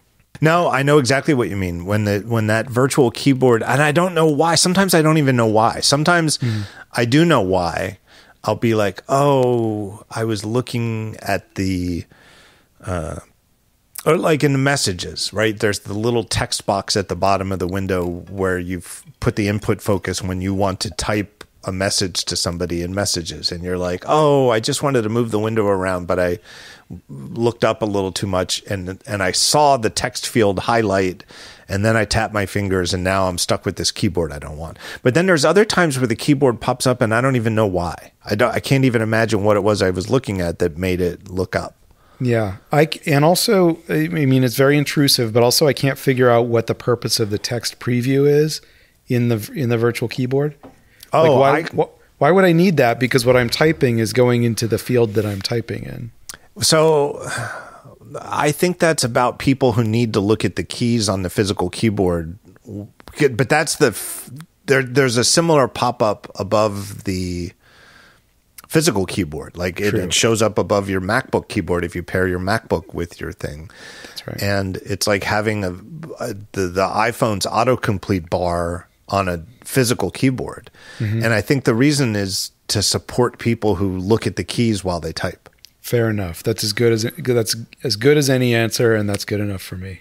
But it really, this is where you probably don't remember such devices, but like when Amy and I were in high school, I didn't have a computer at home. I had a word processor. Yeah. And the word processor was really a glorified typewriter. Mm-hmm. And mine only had like a 1-line LED display. So in other words, like the current line that I was typing, I could see, like almost like a calculator, black and white, very super fat pixel display. And then when I hit return, that line would get flushed from memory and clickety clack, clack, clack, clack, typed onto the piece of paper in the word processor, and then move on to the next one. And I remember Amy in high school had a word processor with like a 5-line display. Whoa. And it could save like a whole file at once on an actual floppy disk, like in a WordPerfect document. So she could take it to like a PC and read it. But that's what it reminds me of, that you get like this sort of 1-line buffer of text right above the keyboard before you actually send it. But it seems so anachronistic, right? It's like I'm throwing back to like a word processor my parents got me like in 1989 for my sophomore year of high school, for the sort of, you see 1 line of text before you actually commit it, for lack of a better verb. Yeah, I think all it took was you using the word support for the people who need that style of typing, and I was sold. Yeah. What do you think about, just for the last kind of topic, why don't we go down the list of all the other Mac products and figure out how it ties together, or Apple products? Yeah. Because that's kind of like the big thesis that I was kind of coming to, is that all of them come together. Every device in the ecosystem is sort of connected to this one in an interesting way. Before we do that, let me just my last. I have 2 grab bag topics. Yeah. Before we get there, I think that's a good final topic. Number 1. Okay. Do you find it surprisingly hard to drink any kind of beverage while you use this product? Yeah, totally. I think, coffee mugs are hard. Coffee mugs are particularly hard. Noted that a wine glass is hard. So yeah, it seems like you're drinking water out of maybe like a smaller like mouth hole, right now. Right. Yeah. My friend Mike Davidson, Mike Davidson, he got it, and it was like, how come you didn't tell me I should have bought bottled beer before getting it? Because like a long neck bottle works better than like a can or like a pint glass or something. Yeah, but like or a Camelback, or like lots of straws for your jumbo, your big gulps. I think that's what we're going to need in the future. But there's a real physical problem with the way that the headset comes forward from your face, that, I guess the other gag, everybody, I don't know, did you have an uncle like this? Everybody I knew had an uncle who would, at some point in your childhood, take you aside, like at a family holiday gathering, and say, hey, I don't know, I'm not telling your parents how to raise you or anything, but it's incredibly rude for you to put your nose in a glass while you drink. And I was like, oh, I didn't know. I thought it was like, elbows on the table or whatever. And then I would try to drink without putting my nose in the glass. That's such a good uncle gag. Yeah, and it was my uncle, my mom's uncle who actually did it. He was more like a great uncle, or like a, whatever you call, like the uncle equivalent of a cousin. Yeah. Stash, a good Ukrainian name. And then, it took me like three or four tries and then realized, and then I look over at him at the table and he's laughing at me, and I'm like, nice, but there is something to that, like the way that your nose does go into a glass inevitably as you drink from it, that is impossible while you wear this device out in front of your face. Yeah. The thing really protrudes, and like, it's I don't know. I've caught myself bumping it up against things, not knowing that I was that close. And which the only reason I care about that is because the thing scratches easily, and I don't want scuffs all over my dang computer. Yeah. The other grab bag topic was the fact that there is a bit of light leak around your nose all the time. And to me, again, this is another little thing I picked up from my in-store buying experience. And this was from the guy at the store who had no idea who I was just giving me the thing. And he's like, how's that fit? And I was like, I feel, it's good. And he's like, do you see any light around the sides? I'm like, nope. And he goes, I'll bet you, but he goes, you do see a little light around your nose. And I said, yes. And I've been thinking about this with my review unit for like 10 days beforehand. And he goes, that's totally normal. That's actually by design. It's sort of an nausea thing. It keeps you a little bit oriented, and it also is an anti-fog thing, that there's some kind of air gap so that the inside of this thing doesn't get hot and sweaty and foggy. And nobody, all the times I had all those demos in the media, and Apple,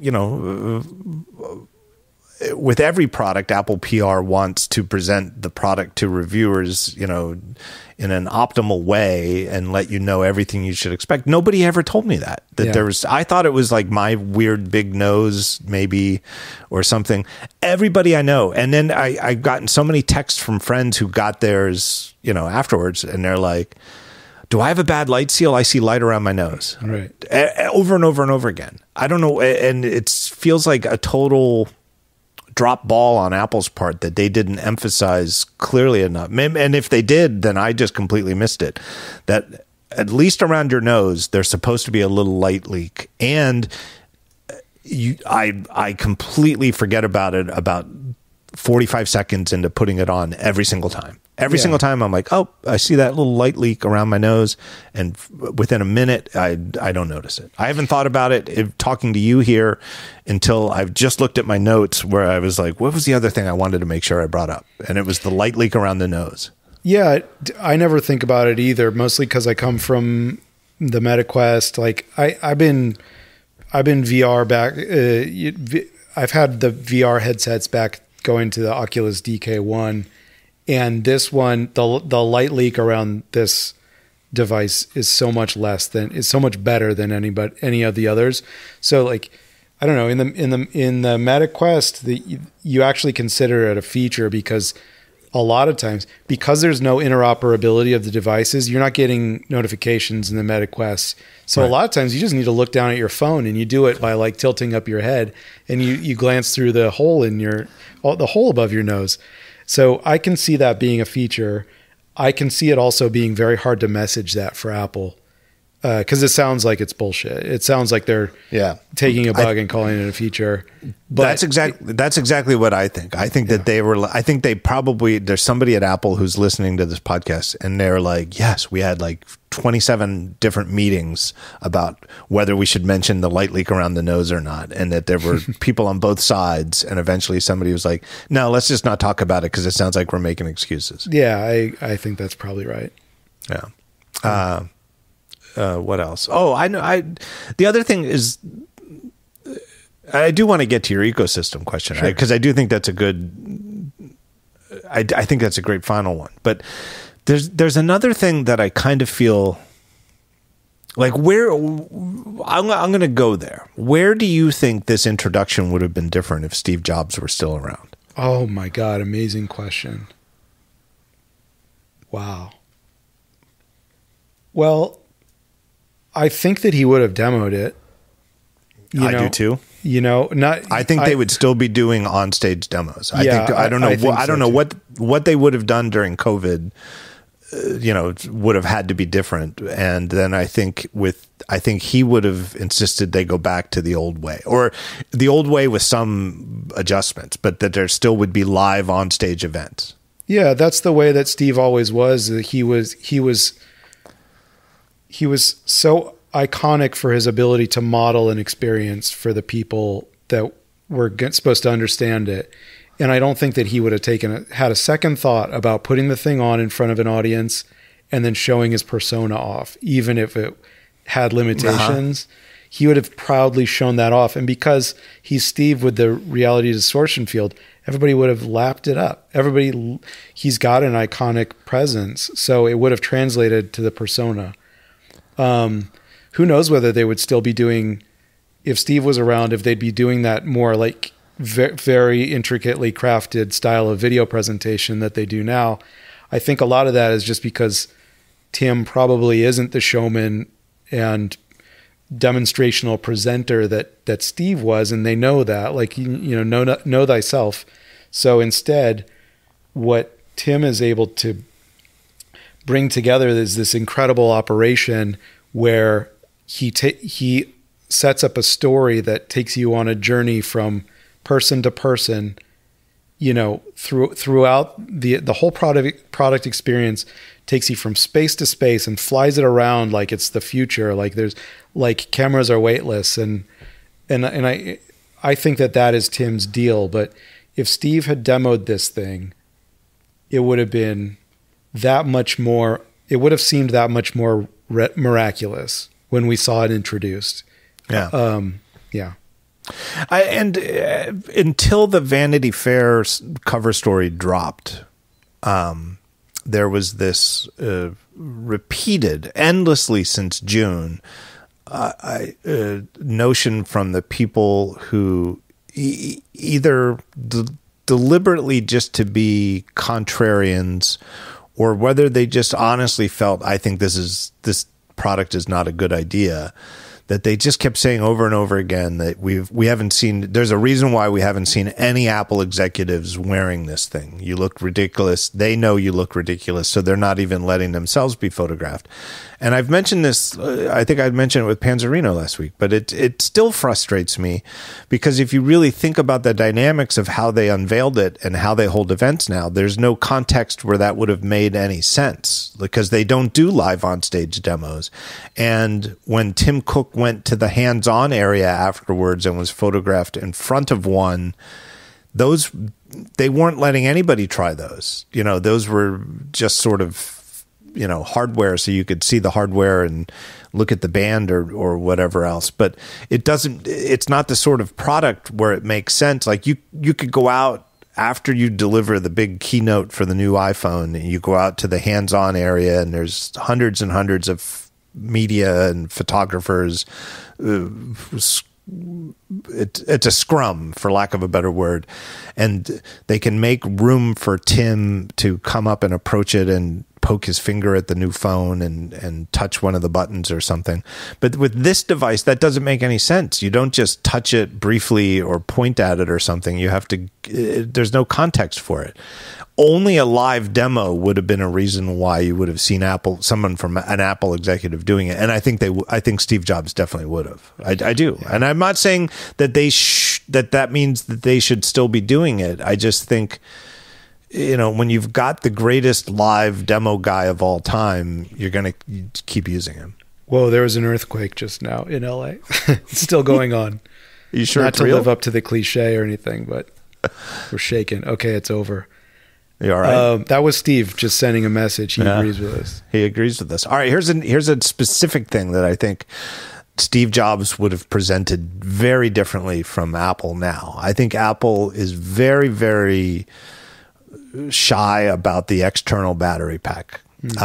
Lauren Good from Wired had a story before it shipped where she pointed out that in all of the photos they took of us in the media who got hands-on demos 3 weeks ago, that the Apple photographer who took those pictures for almost all of us, strategically took it from the other side, or, you know, the cable was de-emphasized in everybody's picture, and the actual battery pack was out of the frame. We were usually pictured from like mid-chest up while the battery pack is on the ground.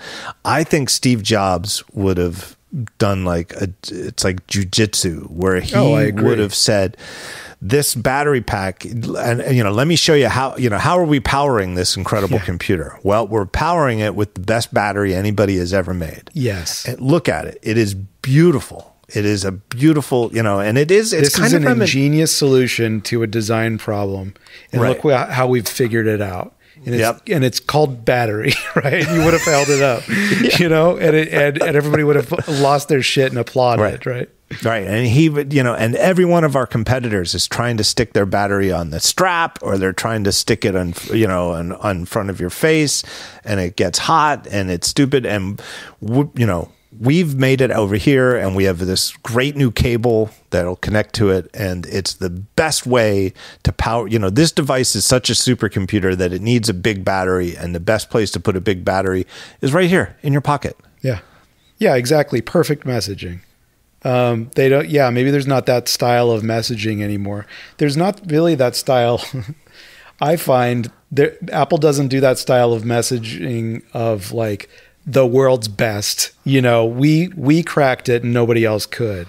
It's they almost message everything as a plain statement of fact. You know, they just describe things rather than make big claims. But Steve's whole vibe was making the big claim because he could back it up.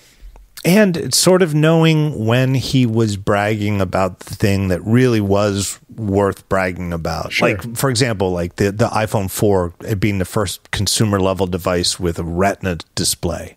That and like you said, not only made the pixels half the size and made them so you couldn't perceive them visually, but simultaneously that was the display that put the pixels even closer to the surface of the glass, which, you know, seems like would be less of a big deal, but was almost as big a deal to making the iPhone seem more futuristic. Well, that was truly next generation stuff. But like when the first iPhone came out and only had 2G edge networking and it was super slow, he didn't make apologies for it. He was like, this is amazing. Look at this. You're on a cellular network and you're loading to NewYorkTimes.com. And he did it live on stage, and it really was slow because he really did do the demo, and it really did come in over edge, and it took a long time for it to load.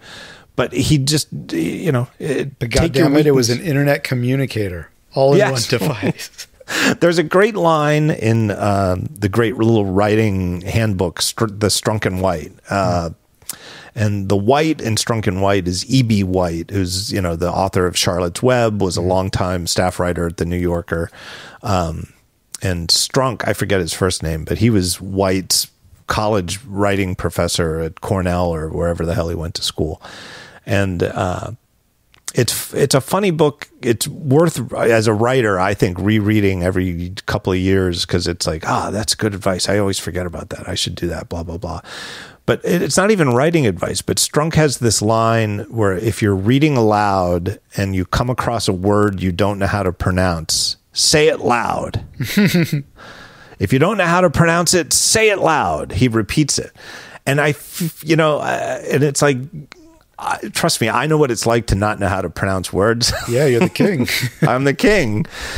And so that advice really struck with me, where it's like, I am surprisingly self-conscious about the fact that there's dozens and dozens of words still in my vocabulary that I encountered as a young reader, made my best guess as to how they were pronounced, and then my brain cemented that guess into place. It's endearing. I love it. But the idea that you just go with it, say it loud, say that word that you don't know how to pronounce even louder than the other words. That's like what Jobs would have done with the battery. The battery does suck that it's outside and it's heavy and it gets warm and it's attached to a cable that you forget is always attached to you. And if you just stand up and don't have it in your pocket, it falls or something like that. Screw it. Say it loud. Say it's the coolest. It's the coolest battery anybody's ever made. Well, I think one of his methods of storytelling was always to include the audience in the journey journey and in the problem that was being solved in a way that they don't really necessarily do anymore. Like, he always wanted to say, listen, gang, it's really hard to do this shit. And these are all the things that we're coming up against. And this is how we solved it. And I want you to be as excited as I am right now. And it was always genuine. Yeah. That's what he got a thrill out of. I totally agree. All right. Ecosystem. So yeah, like just making sense of this thing and defining it in my first week of using it. It's like, what the hell is it? And I found, just kind of like drawing connections to all the other Apple things that I use. I found like it was useful to sort of define it in context of how we would define all the other stuff. Just for starters, right? So let's see, I've got a list here. We've got, because I do really think that is kind of that is a startling innovation of this device and that only Apple could do because they have built this ecosystem, right? That's where they win, is because that's how they make this thing the most useful, is that they tie it all together. So like the Mac, for instance, it's like I brought it up before. It's a multi-window workstation. You bring multiple apps together. You can sort of like look at them and work with them simultaneously to do a lot of stuff at once. And it's all in this pretty well controlled experience within a rectangle of a screen. And I think that there's a lot of similarities with the Mac in the Vision OS in that sense. It's a Windows-based experience where you can bring all these windows together in the world's biggest display, because it's your space that you're in, and you can use it to get a lot of stuff done or just experience a lot of stuff, whether it's consumption or creation. That's kind of like one of the things that strongly defines it, including the fact that you can actually bring your Mac into the space and work with an actual Mac while you're doing it. Does that resonate with you? I think it's even more than that, though. I kind of feel like Apple has, and on the one hand, it is one of the surprising aspects of going back to our home view discussion, is how many of Apple's own apps still aren't native to Vision OS, right? Like Calendar is still actually just the iPad app. The only native calendar app is from our friends at Fantastical right now. Hold on, let me actually bring it up and look in that folder. The Calendar, the Books app, Maps, is still a iPad app. Yeah. But you look at the ones on the home screen, the first home screen that you don't get to adjust, and you kind of get a sense of what Apple sees as the key apps of the whole, not of the device, but of the ecosystem, right? Apple TV, Apple Music, Settings, App Store, Notes, Photos, Safari, Freeform, which I do think sticks out as something that most people don't think of as one of the most used Apple apps, right? But I think it sort of speaks to that's the one that sort of gets elevated as maybe being especially useful on this device. Yeah, the most aspirational, I would say. Mail, Messages, and then Keynote, and like I've joked before, like all three of the iWork apps are equal, but Keynote is more equal than the other. Yeah, right? I agree. Oh, and that demo of the rehearsal environment for Keynote is a showstopper. Right. But I think you're right. Freeform is a great one. It's aspirational and it invites you to participate. But I think front and center, like Photos, is right in there in the middle, because to me, that's the highest priority app for the Vision Pro. But in that list, and so there's mindfulness is on that screen. I don't use the mindfulness stuff. It's very cool, but I don't use it either. Yeah, I just. So there's a couple of exceptions there that I wouldn't say as cornerstones of the ecosystem, but the ones that are the corners of the Apple ecosystem, Safari, and not necessarily in this order. I don't know, but it's almost impossible to prioritize them. Photos, Mail, Messages, Notes, Safari, they're all there. My bookmarks are all there. My history syncs across them with iCloud. So like if I'm looking for Casey Neistat's video, going around New York while wearing it, I was just looking at it on an iPad, but I want to see it on this because I want to make it big. Mm-hmm. Well, as soon as I start typing YouTube, my history fills in and it's like the second one there already. Yeah. Oh, it's already right there. All the notes that I took while using this connected to a keyboard, and I'm sure you've, got like a whole pile of Apple Notes piled up with your observations of this. Yeah. The fact that they're all there, and then when you're grocery shopping 15 miles from home and with just your phone with you, and another thought comes into your head like, oh, I wanted to try blank next time I'm with Vision Pro, and you take out your phone and there's your notes, and you just peck it out with your thumbs on your notes, and then the next time you're using Vision Pro, you're like, what was that thing I wrote to myself at the grocery store? It's right there, right? Yeah. It almost sounds superficial because these are like we think of them as basic apps, right? You have to have a notes app. You have to have a web browser. You have to have an email app, right? But the way that Apple has made these apps feel native and first class on everything from phones to Macs, and now this gives them this incredible leg up over, who's their closest competitor? I think most people would agree it's probably Meta, coming, that they've, the Oculus hardware division, has been very well regarded, for years, and that, they're sort of doing a bottom-up strategy, trying to go from $500 devices and make them better year over year. And Apple's coming from let's start with our minimum viable awesome product. Oh, it's going to cost $4,000. Well, we'll make it cheaper as time goes on year over year. I think that's an interesting strategic difference, right? That Meta is, and Meta also has the Ray-Ban glasses, and you've worn. What was the product that you had that was more glasses like? It's not from Meta. It's called X Real Air. Yeah, X Real Air, and you let me try them at WWDC this year. In fact, yeah, it was, and really. It's not like holy friggin' shit like this, but it is like, oh wow, that's cool. I could see now what you're talking about. Like once you let me try those on, everything you had said good about them made a lot more sense to me than I believed beforehand. Right. But it still is more of a bottom up approach. Let's start with single function, just like MetaQuest is essentially single function as well. It's a gaming device, and so I think that strategic complete opposite approach. Do we start with $500 devices and grind it out year over year to make those $500 devices better? Or do we start with a $4,000 device and try to bring it down to a reasonable price? Let's see how it goes. I kind of feel like Apple has more experience with hardware platforms. And so, not just my personal fandom of Apple's products, I just kind of feel like you're betting on a proven winner if you think Apple's strategy is better. Yeah. But where I feel like people aren't even talking about it is that Meta doesn't have any kind of ecosystem like this of their own web browser, their own notes app, their own email. How do you get your email on this thing? How do you get your email accounts into it?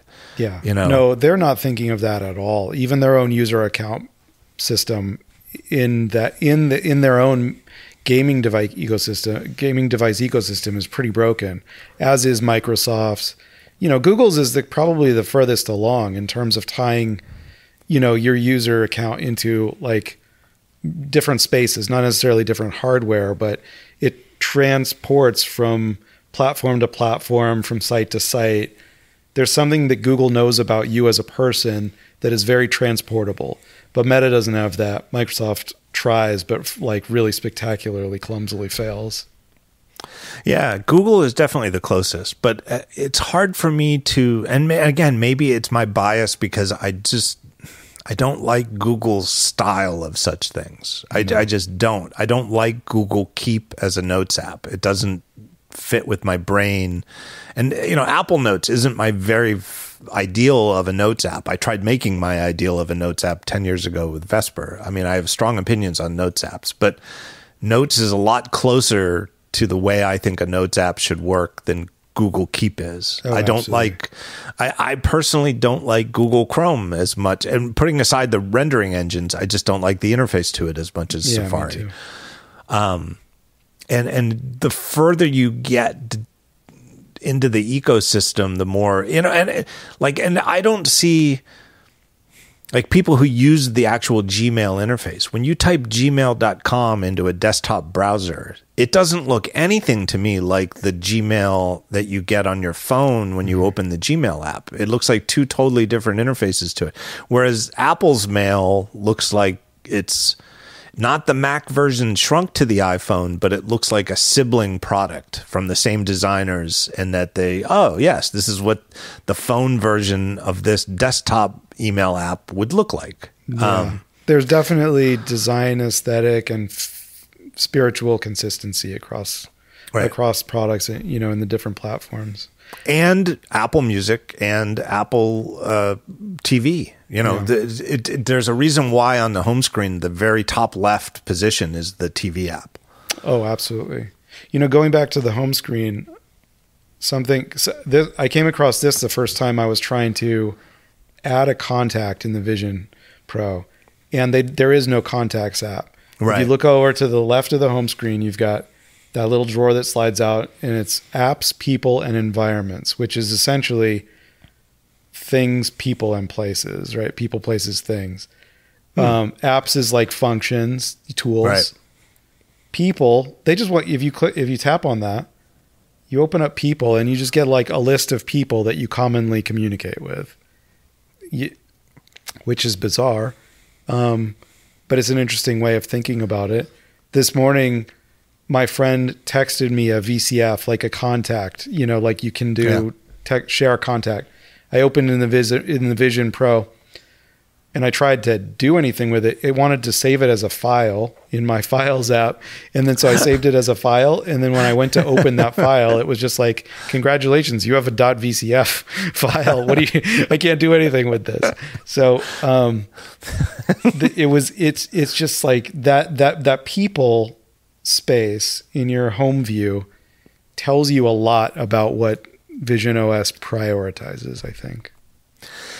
Do you think, though, that there's a chance that, because this is where you and I together sort of got the Apple Watch wrong, right? Mm-hmm. Like you and I both bought into, when it was debuted, the communication features, if you've got a sweetheart and you both have an Apple Watch, you can share your pulse with your sweetheart as a sort of a remote gesture of affection. Right. I remember, I think, walking down the street in San Jose, dreaming big dreams about how that shared heartbeat was going to be the killer app for the watch. And it's funny now, so many years later, and I don't even know if the feature's there anymore. Maybe there's a way to get to it in messages, but nobody talks about it. But I'm happy to just say, well, I was wrong, but I think Apple was wrong. And I think it sort of comes as close to admitting that they were wrong. But I also think it was worth trying on Apple's part. And I don't think it was foolish that we thought, hey, maybe there's something there. Right. Yeah. I mean, they were just trying to forge human connection into the product, which is, that's great. But I wonder if it's that same desire to forge human connection into the product that has made them make people as top level of a thing as apps and environments. Yeah, that's really interesting. Yeah. Like I can kind of, maybe this time they've got it, this time it's right that it is personal, and you need, it's worth having people there so that that's how you start a FaceTime call. There is no FaceTime app either. You go to people, find the person, and then it says, well, what do you want to do with Adam? You want to start a FaceTime call? Yeah, I want to start a FaceTime call. Okay, start a FaceTime call. Or do you want to start a voice call or something? Right. I guess which essentially tells you that that's how Apple ties it into the iPhone, is that part of the product they're calling a communicator, right? Right. So so you can message a person, FaceTime them, and then there's a ... where you can do more. You can like email them, get info, pin them. Right. Which is like That's Apple basically saying the Vision is your OS for the people in your life. Right. It's how you make those outward connections. And so that's kind of cool. I mean, like, again, tying it into the ecosystem, they're assuming that people are going to be using this thing is at the same time as they're using it as like a Mac for multi-window, multi-app workstation. They're going to be using it as a communications device, which I'm fully on board with. We've been doing it for 2 hours now, and it feels as natural as anything. Yeah, it does. I guess it's good that the Newton exists in the sense that I think it's still. I think there's very few people, just because it was so long ago, that there's very few people at Apple left who were there for the Newton. But, it's a humbling platform because, there's no other way to describe it than as a failed platform. It was around for a couple of years. And I know that the people who are the staunchest aficionados of the Newton platform I'm sure some of them listen to my podcast, and I'm sure they're angry right now, and they still blame Steve Jobs that, it wasn't that the Newton failed. It was that, when they had to cut costs to save the company from bankruptcy, they cut it when Jobs came back, and maybe he was biased against it because it wasn't his creation, and I think there probably is something to that, that, and the Newton had a lot of good things going for it. I've always thought that, where I'm going is this possible that this Vision headset will be the next Newton for the Apple? Fuck no. Like, I don't think that. I think that's the wrongest statement to make about this thing. You shared that Beeple tweet. Well, why though? Why do you think there's no way that it's a Newton? Because the Newton was so far ahead of its time. It was so constrained by the available tech at the time that it could never have delivered on the promises of the product, right? This thing is not ahead of its time. It took until this time to make this product real. And to me, it's spectacularly successful at it, even as hobbled as it may be in version 1. This product is exactly of its time. Yeah, I would say like the defining, what does that mean? What does it need to be ready right now? It needs super high resolution displays, and it has these, right? Yeah. Everybody's impressed by the visual resolution. I think it needs really killer sound. I think even though, like I said, like it's called Vision Pro, everybody's most blown away by the visual experience. But I think that the spatial audio, either through the built-in speakers or with AirPods that do spatial audio, the spatiality, for lack of a I don't even know if that is a word, but I think so. it is important. I think that the stability of the placement of 3D objects, where they stay exactly in place, not like if you leave a window in your kitchen and then you walk out of the room and come back and it's like it's like almost in the exact same space, but it's like 2 inches. No, it is literally to the inch in the exact space where you left it. I think it needs that. I think that's actually important to the experience, that these things don't flicker, they don't wobble a little bit in space. They are as stable in three-dimensional space, and it needs pretty good input. It needs good enough finger gesture resolution, recognition. They've got all of that, right? That's the sort of baseline. I can't think of anything else that it really needs. I mean, I guess you could say it needs a fast enough CPU, or I guess that R1 chip is the sort of breakthrough. The fact that it has this, incredibly low latency from the cameras to the screens in front of your eyes that reduces the nausea-inducing latency of other headsets and makes it more comfortable for some people just to even use for 5 minutes, and then for other people just to be able to use, like for this, what are we on? 2 hours, 15 minutes of this call, something like that. It needs all of that. And the Newton didn't have that, right? The Newton, I've always thought the big glaring thing in hindsight was that the Newton never should have come out before wireless networking. That just, and that would have been almost, if they waited for Wi-Fi, that would have been, 8 or 9 years, 7 or 8 years, something like that. They would have had to wait for a long time. But what was the point in hindsight? And I know I just said that I spent my freshman year of my college dorm using a Macintosh computer without a network. But there was a lot that I felt like I was doing stuff and making and creating stuff. Whereas the Newton wasn't really a creative device. You didn't make artwork on it. You didn't, No, it was a PDA, but it had terrible handwriting recognition. So the input sucked. And it was the butt of every joke. The naysayers' remark, though, would be, well, didn't we just complain about the on-screen keyboard in this thing? Yeah, but the on-screen keyboard is one of 4 different input methods for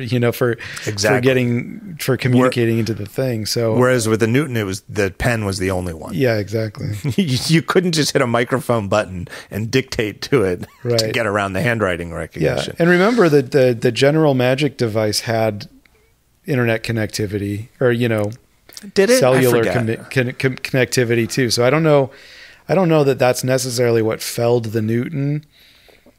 Right, and I know Palm, and before Palm came out with the trios, right? That was what they called the cell phone ones, which was it was a huge leg up for the Palm platform, because then they had some networking. But I've always, using this device and seeing a couple people not even trying to troll or shitpost, but just sort of tossing it out as a spitball, like just a mental exercise. Well, debate the side that this might be the next Newton in Apple's history, and just think about it. Mm-hmm. It makes me realize it comes to that ecosystem question or topic that you had, where this product, in addition to having all that hardware tech you could say it's too expensive, but at least if you've already bought it and it's in your budget, it's all there. Mm-hmm.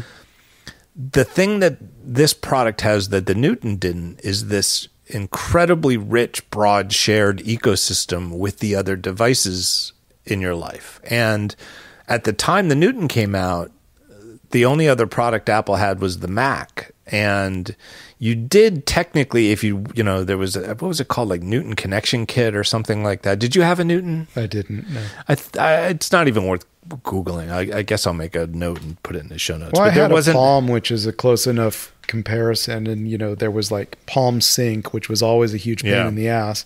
But they were that's how they tried to leap over cross the bridge of the ecosystem. So it was an early proof of concept. So there was some kind of rudimentary way that you could get your contacts from your Mac into the Newton. But the Mac didn't even have an address book at the time, right? Mm-hmm. Like that was from an era on the Mac where Microsoft and Apple, as the two big platform makers, sort of demurred from providing lots of first-party applications. Like you'd cut open the seal on your brand new PC or Mac, and it didn't really have much on it that did anything out of the box, right? No, they had chess, but they didn't have context until OS 10. And the Mac didn't even have chess, I don't think. That was a next thing, right? Oh, and I thought the Mac had chess for some reason. I don't think so. I don't think in the classic era. I think that all came over from the next era. I don't even think it had a game. It had like the puzzle game, the 16 squares where you slide the numbers around. And a rudimentary text editor, just for reading README files and stuff like that. So there wasn't any kind of way, like even if you were a diehard Mac user and you're like, okay, I'm all in, and now I've spent all this money to buy a Newton communicator. Where's all my Mac stuff? There were none of the apps were the same. There was no shared data infrastructure. So even forgetting that it didn't have wireless networking, even with a cable, you weren't really sharing a foundational layer of ecosystem apps, like a Notes app, right? Mm-hmm. You just didn't have any of this. Whereas all of this is already there on day one with Vision. And it's all this stuff, how many notes? Here, I'm going to look at my notes app. I have to turn my head. I have 1,851 notes in Apple Notes. Yeah. I use Bear, but my notes are going back to like 2011 or something like that. Yeah. So how many, you've probably got like 1,000 notes. Yeah. Thousands already on day one. Right. Yeah. And they're just there. You just log in with your iCloud account, which you didn't even have to do. Right. You just brought your phone up to your thing. Absolutely. And it's like, oh, this is your phone and it's nearby. Okay, we'll get your Wi-Fi password from your phone. We'll get your iCloud account from your phone, and this stuff will just start piling in. Yeah, and we know it's you because of your iris, which is equally crazy, or whatever it is. Because of your eyeball.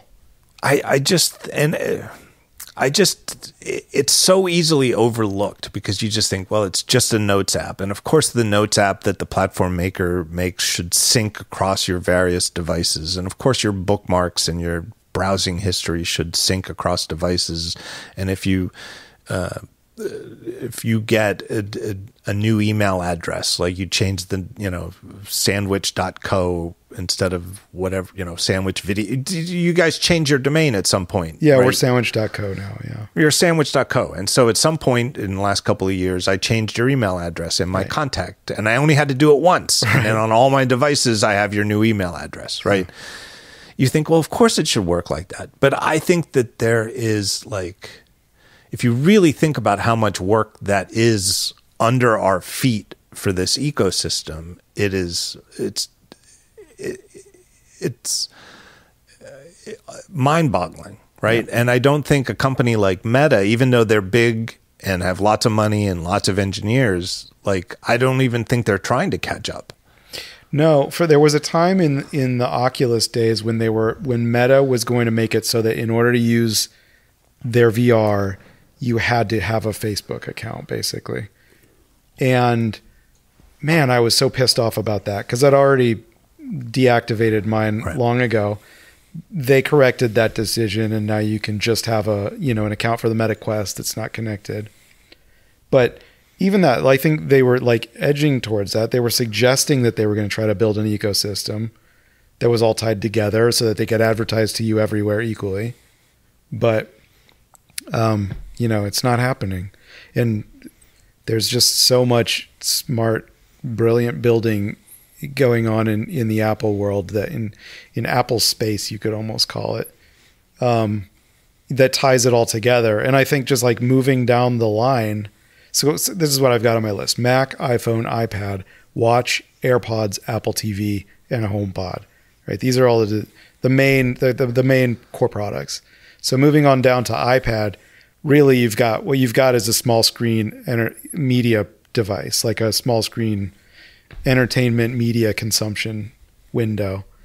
And I mean, that's here in Vision OS. It is that if one of the pillars of defining the Vision Pro is it is a media consumption device. It's a huge screen media consumption device.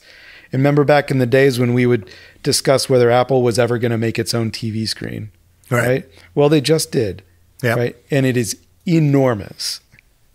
And that's really fun. That's a great, fun way to spend time thinking about this thing. Yeah. And it's one of the things that people bring up the most often. It's like, oh, wow, I don't know if I'll do any work with it, but I know I'm going to watch movies in this thing.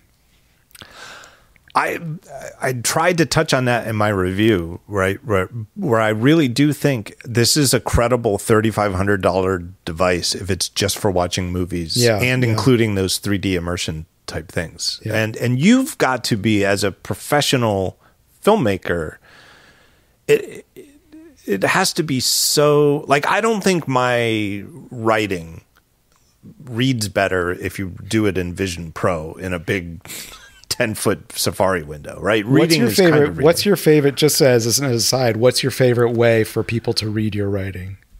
What platform? I don't really have an opinion on that. Okay. But I guess it shows how shameful it is that I don't really have an iPhone optimized layout for the site, but I would guess maybe the iPhone or the iPad. You know, I guess the iPad, I would say, would be the best way. If you said, you know, if I had to write like if I was heading off to prison for 5 years and I had a goodbye post, you see in 5 years, you know, what's the best way to read that? I guess I'd say the iPad, because it's a little more intimate than the Mac, you know. And it's the in-between device, I think. Yeah, and it doesn't quite feel like trying to gulp down water, dying of thirst through a tiny little straw like the iPhone screen can be for a long article, right? Like sometimes I you know, who write long articles will sometimes look at a long article on my phone and be like, I'll save that for later. But for watching videos, this is flabbergastingly good. I mean, just unbelievable. And it makes me realize like in the way that the groundwork of the ecosystem of these apps was there for this platform to launch with, already there, where you've already got mail, messages, notes, Safari, and all of your core apps. One thing I've noticed watching like YouTube and stuff on this device is it really makes it obvious why it's been worth for years now shooting 4K video. Because to me, where 4K video really shines over the last 2 weeks isn't watching it on a 4K TV where it's just sort of 1-to-1. It's when you make a giant window here that's actually too big for 4K, right? You're actually stretching beyond the limits of, you know, ideally for a window the size that I've made most of my YouTube videos in Christian Selig's Juno app should be shot in 8K, right? It's an 8K size virtual window in front of me, but people aren't shooting 8K yet. They're shooting 4K. But because it's 4K and not 1080p, it looks way better than 1080p, right? And it looks better, even stretched to the point of a bit of graininess and noise by making the 4K so big. It's the best 4K has ever looked. And it's like, I can't believe it. I really did. Did you watch Casey Neistat's video? I know you know, it's got like 6 million views. It was my favorite of all the videos, I think. Because he expressed the ineffable somehow, right? But some of the just random shots, they weren't setups, you know. It was like he's out in Times Square. He just decided to wear the thing with a battery pack to keep it going all day. And he and a photographer, he was just walking around Times Square, one chance to get the shot, you know. But looking at it, it was like,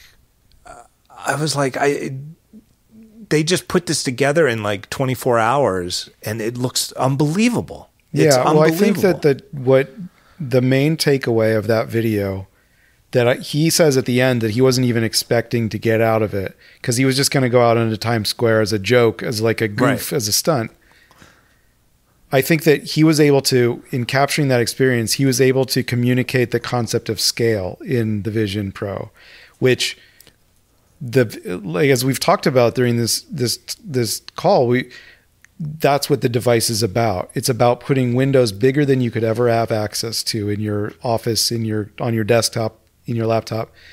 And he went to the largest scale place of the largest city, you know, in the country, and where the screens are enormous and on the sides of buildings. And he was like, fuck you, I can do this too.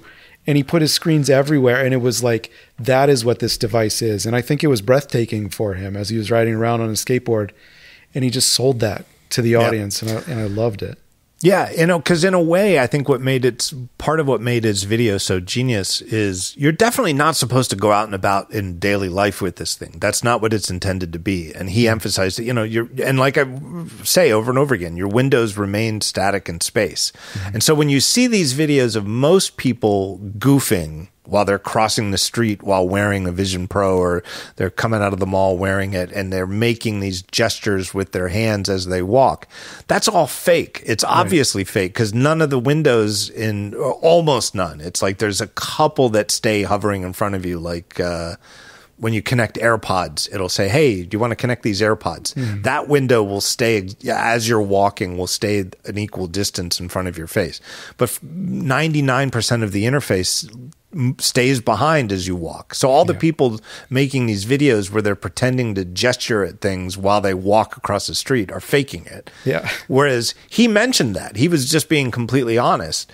And by wearing it in a place where it's not really meant to be used, Times Square, New York, and showing the footage of what he was seeing, it's somehow the wrongness of using it there showed off the amazingness of what it's capable of doing.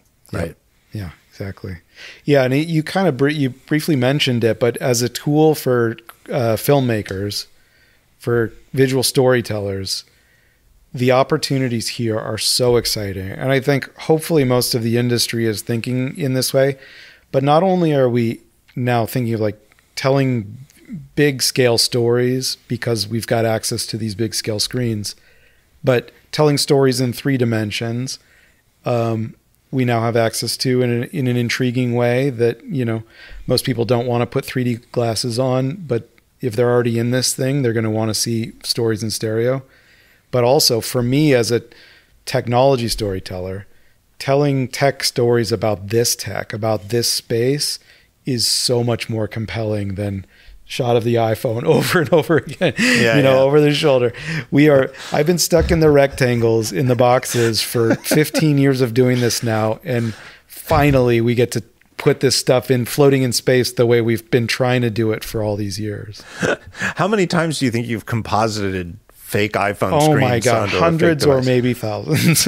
At some point, one of my friend Tim Karas, who was doing a lot of those early comps with me, we were doing a green screen app for the phone, and we were going to make a compilation reel of all of the sandwich over the shoulder device shots. But yeah, that technology is so quaint at this point. Those small screen experiences are so quaint relative to this. And it's like, I know YouTube started as a desktop website, and you can, however big a display you have connected to your Mac or PC was how big you could make a YouTube video. It just feels like though, coincidental or not, I think YouTube exploded in popularity when mobile exploded in popularity. And it's, there was some kind of fit between 7 to 9 minute video short films and what you could want to watch on your phone while you're sitting on the subway or while you're waiting in line at the grocery store or wherever else. And it was fantastic for popularity, and it's made YouTube, a world-changing platform. But creatively, like from your perspective, it does sort of come back to the David Lynch argument,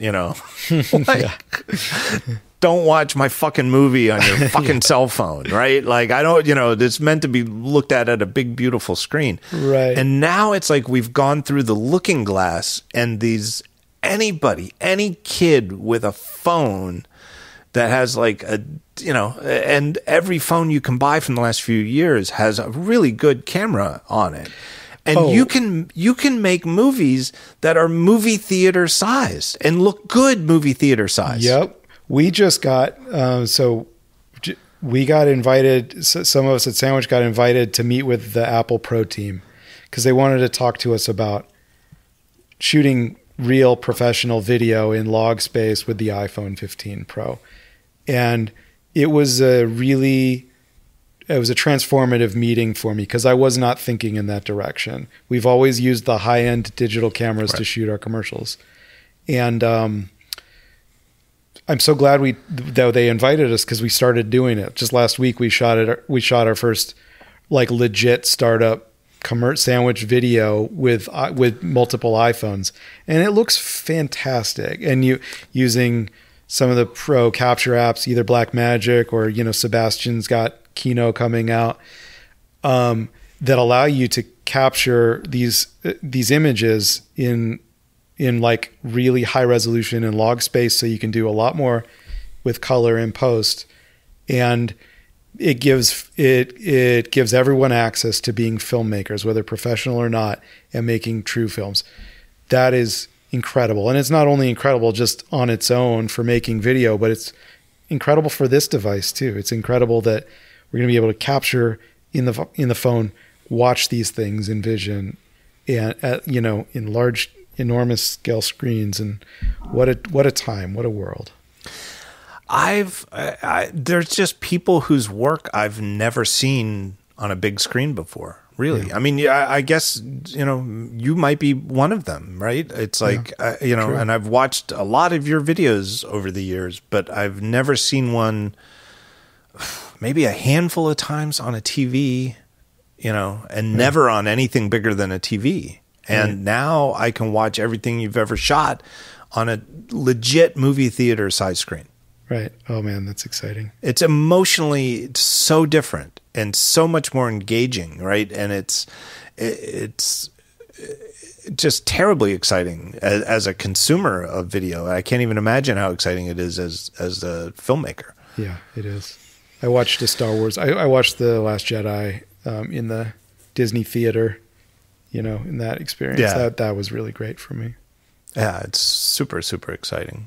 So moving down the line, we've got the watch next on my list. All right. And I actually think that, when I got to the watch, I was thinking, okay, well, there's nothing in common with the watch. Vision Pro has nothing in common with the watch. But I was absolutely wrong, because first of all, that the home view is very visually similar to the home view of the watch home view. But also just the design, the hardware design. You've got the digital crown in common, which is kind of fascinating to me that those are the only two Apple products that work the same way. Right. And also, basically, if you take the light seal off of the device, and even if you want to, take the straps off too, and just look at it, hold it in your hand as a piece of hardware, and it's actually pretty reminiscent of the Apple Watch in its roundness, and like how the seamless joining of the glass and the metal. Yeah. So that's all I would say about that. Otherwise, there's not a lot of crossover. Yeah. All right. Next on your list, AirPods. I mean, really spatial audio, and the idea that audio can be augmented reality. Yeah. And, I've been making that argument, at least since the noise canceling AirPods came out, that it is they're Apple's first AR product. Yep, exactly. But it's like using this, it feels like seamlessly stepping from one platform to another without even worrying about the gap or any kind of, it's like, oh yeah, this is like AirPods plus, Yeah, absolutely. And it's the fact that usually they say augmented reality is when you're just adding a layer of digital on top of the real. But I think that the Vision Pro isn't augmented reality because it's actually reproducing reality. So it's more like it's more like virtual reality, I think. I think that's the technical definition. But the AirPods do the same thing. They reproduce the sound reality of your world, and they use that to make it feel transparent. Yeah. And I'm just playing around. I don't know what you can see in my persona. I'm playing around with my digital crown. I've spent ever since we started talking about whether I was on the moon or in my in my basement, I've settled into the moon, and I just dialed it back to my basement, and I realized, again, I'll just say the same thing again. It's just uncanny how intimate you sound when I'm dialed out to the moon, and it's not trying to bounce your voice off these walls in this room. It's intimate, really. Yeah. I honestly, this is something I'm just spitballing here, but I mean, just to break the fourth wall a little bit, you and I are close personal friends, right? You're like a dear friend. And I don't know that I would like doing this with a guest on my show who I don't consider as dear a friend. You know what I mean? And I know most of the people I have on a regular basis are my friends. And so most of them it would work. But, I occasionally have special guests on who just have a new product out or something like this. I almost feel like talking like this to somebody for 2 hours is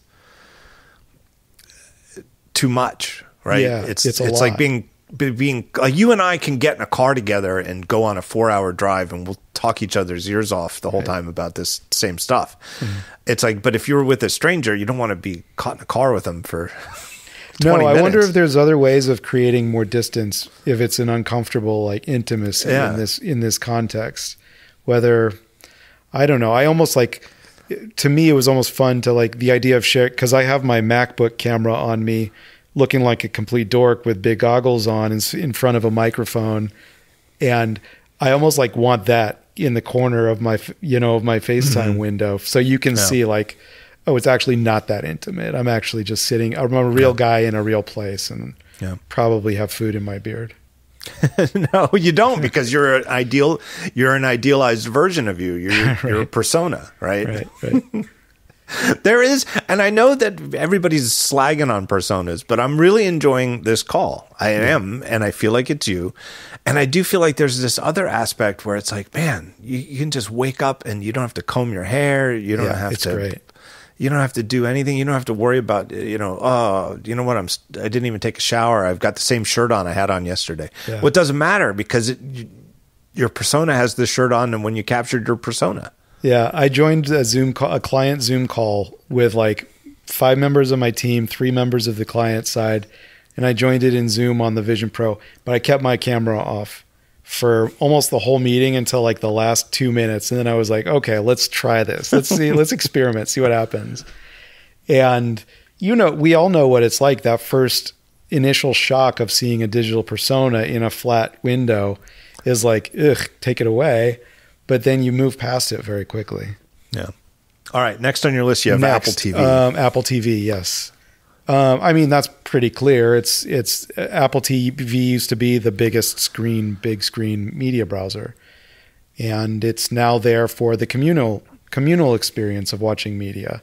I'm very excited when Vision becomes more prevalent, because then it can become more communal as well. But that's what a TV is. It's for there to be an object in your space that people can sort of like look at the same time and enjoy the same entertainment. And then the last one is HomePod, but that's almost not even, it's same, it's spatial audio. It adjusts itself to the physics of your space, and it's also a Siri client. Right. So I guess that's how it ties in. But yeah, no, all sort of laddering up to this idea that the Vision is really, it's not its own thing. It's sort of everything all at once. It's a container for every Apple product. Yeah, it kind of is. And it's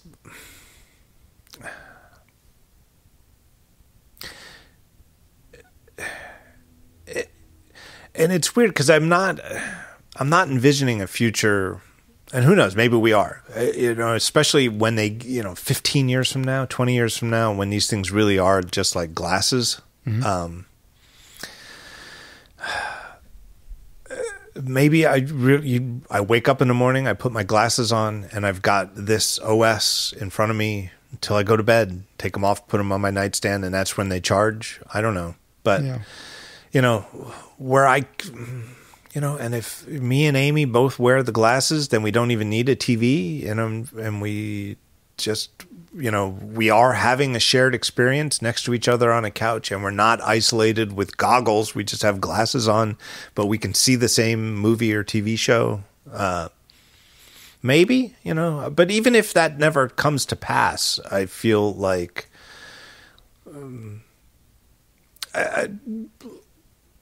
there's something about the fact that this does encompass all of those products. It really, it really does. And it's right now it's in a very personal way that's just for you, but it's like, man, this is sort of a better version of all of those things. Yeah. I think where it gets to eventually, even in the glasses form, which I believe that the glasses form is still an intermediary step to its to the end game. Let's say it does get miniaturized into glasses that you can take on, put on and take off. it will be a communal product where we can both experience the same digital reality. Right. But past that, I think it's jacking right into your central nervous system and making you see these pixels that are not physically in any form. I think lenses go away, screens go away. And what's interesting about the Vision Pro version 1 is, to me, it's showing us an early version of that end game where pixels are just in our space. Digital stuff is just in our physical space. And that's the world that that's the world that we're rushing to, that's 20 years away. Yeah. We've been talking long enough that where I wasn't quite sure what happened to me, but we must have crossed the sunset boundary here in Philadelphia. Yeah. Because the moon went pitch black. Oh, wow. Yeah. So you've got an environment set on automatic. I've got my environment set to automatically switch between light mode and dark mode, which when you're in an artificial outdoor environment, which I guess the moon qualifies as, it means it gets dark. And this happened to me last night where my environment just shut off completely. And I'm not talking about nighttime. I'm talking about blackness. There was a void, and it was a hardware hiccup. The hardware has only crashed on me once, but the software has crashed a few times. And just like my windows were there and it was blackness behind, and it was really unnerving. We still need the real world, man. Yeah, I don't know that I've ever had the hardware crash, but I've definitely had it. I don't know where to place the blame, but there was one time during the review process where I had to figure out how to restart it. And I guess the answer is, so about force quitting, right? You hold down both buttons for 4 seconds and you get a force quit menu that's just like the Mac version. It's really neat. Yeah. I mean, if you think force quitting is cool. I think it's cool. I think it's very useful. But if you just keep pressing them for like 8 seconds or 10 seconds, it restarts the whole system. Yeah, so you get this. Don't you get a slider to to shut down? And if you keep pressing the 2 buttons, though, it'll do it automatically, even without the slider. Like if it gets so locked up that it won't let you slide. Yeah. Right. But the way I restarted it during my review process, I didn't figure that out. I just pulled the power cable out of the side. Yeah. But but the fact that some of the apps can be buggy and need to be force quit, to me, it's just part of the fun. It's early game. Yeah. It's early days. Exactly. It's every time there's like a little hiccup like that, you just get to see a little glimpse of where it's going to improve. Yeah. This was a wonderful conversation. What a great idea. You. This was wonderful for me. I was really looking forward to this.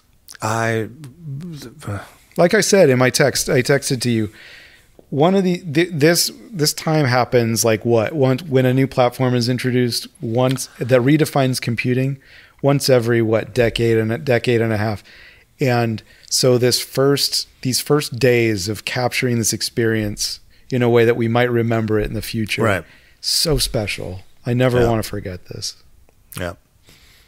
And there's nobody I'd rather do that with than you, John. So thank you very much. Well, thank you very much, Adam. That was very nice. All right. I will also thank our 2 sponsors of the show, our good friends at Squarespace and Trade Coffee. You can build a website with one of them and you can fill yourself with caffeine from the other one. I'll let you figure out which sponsor was which.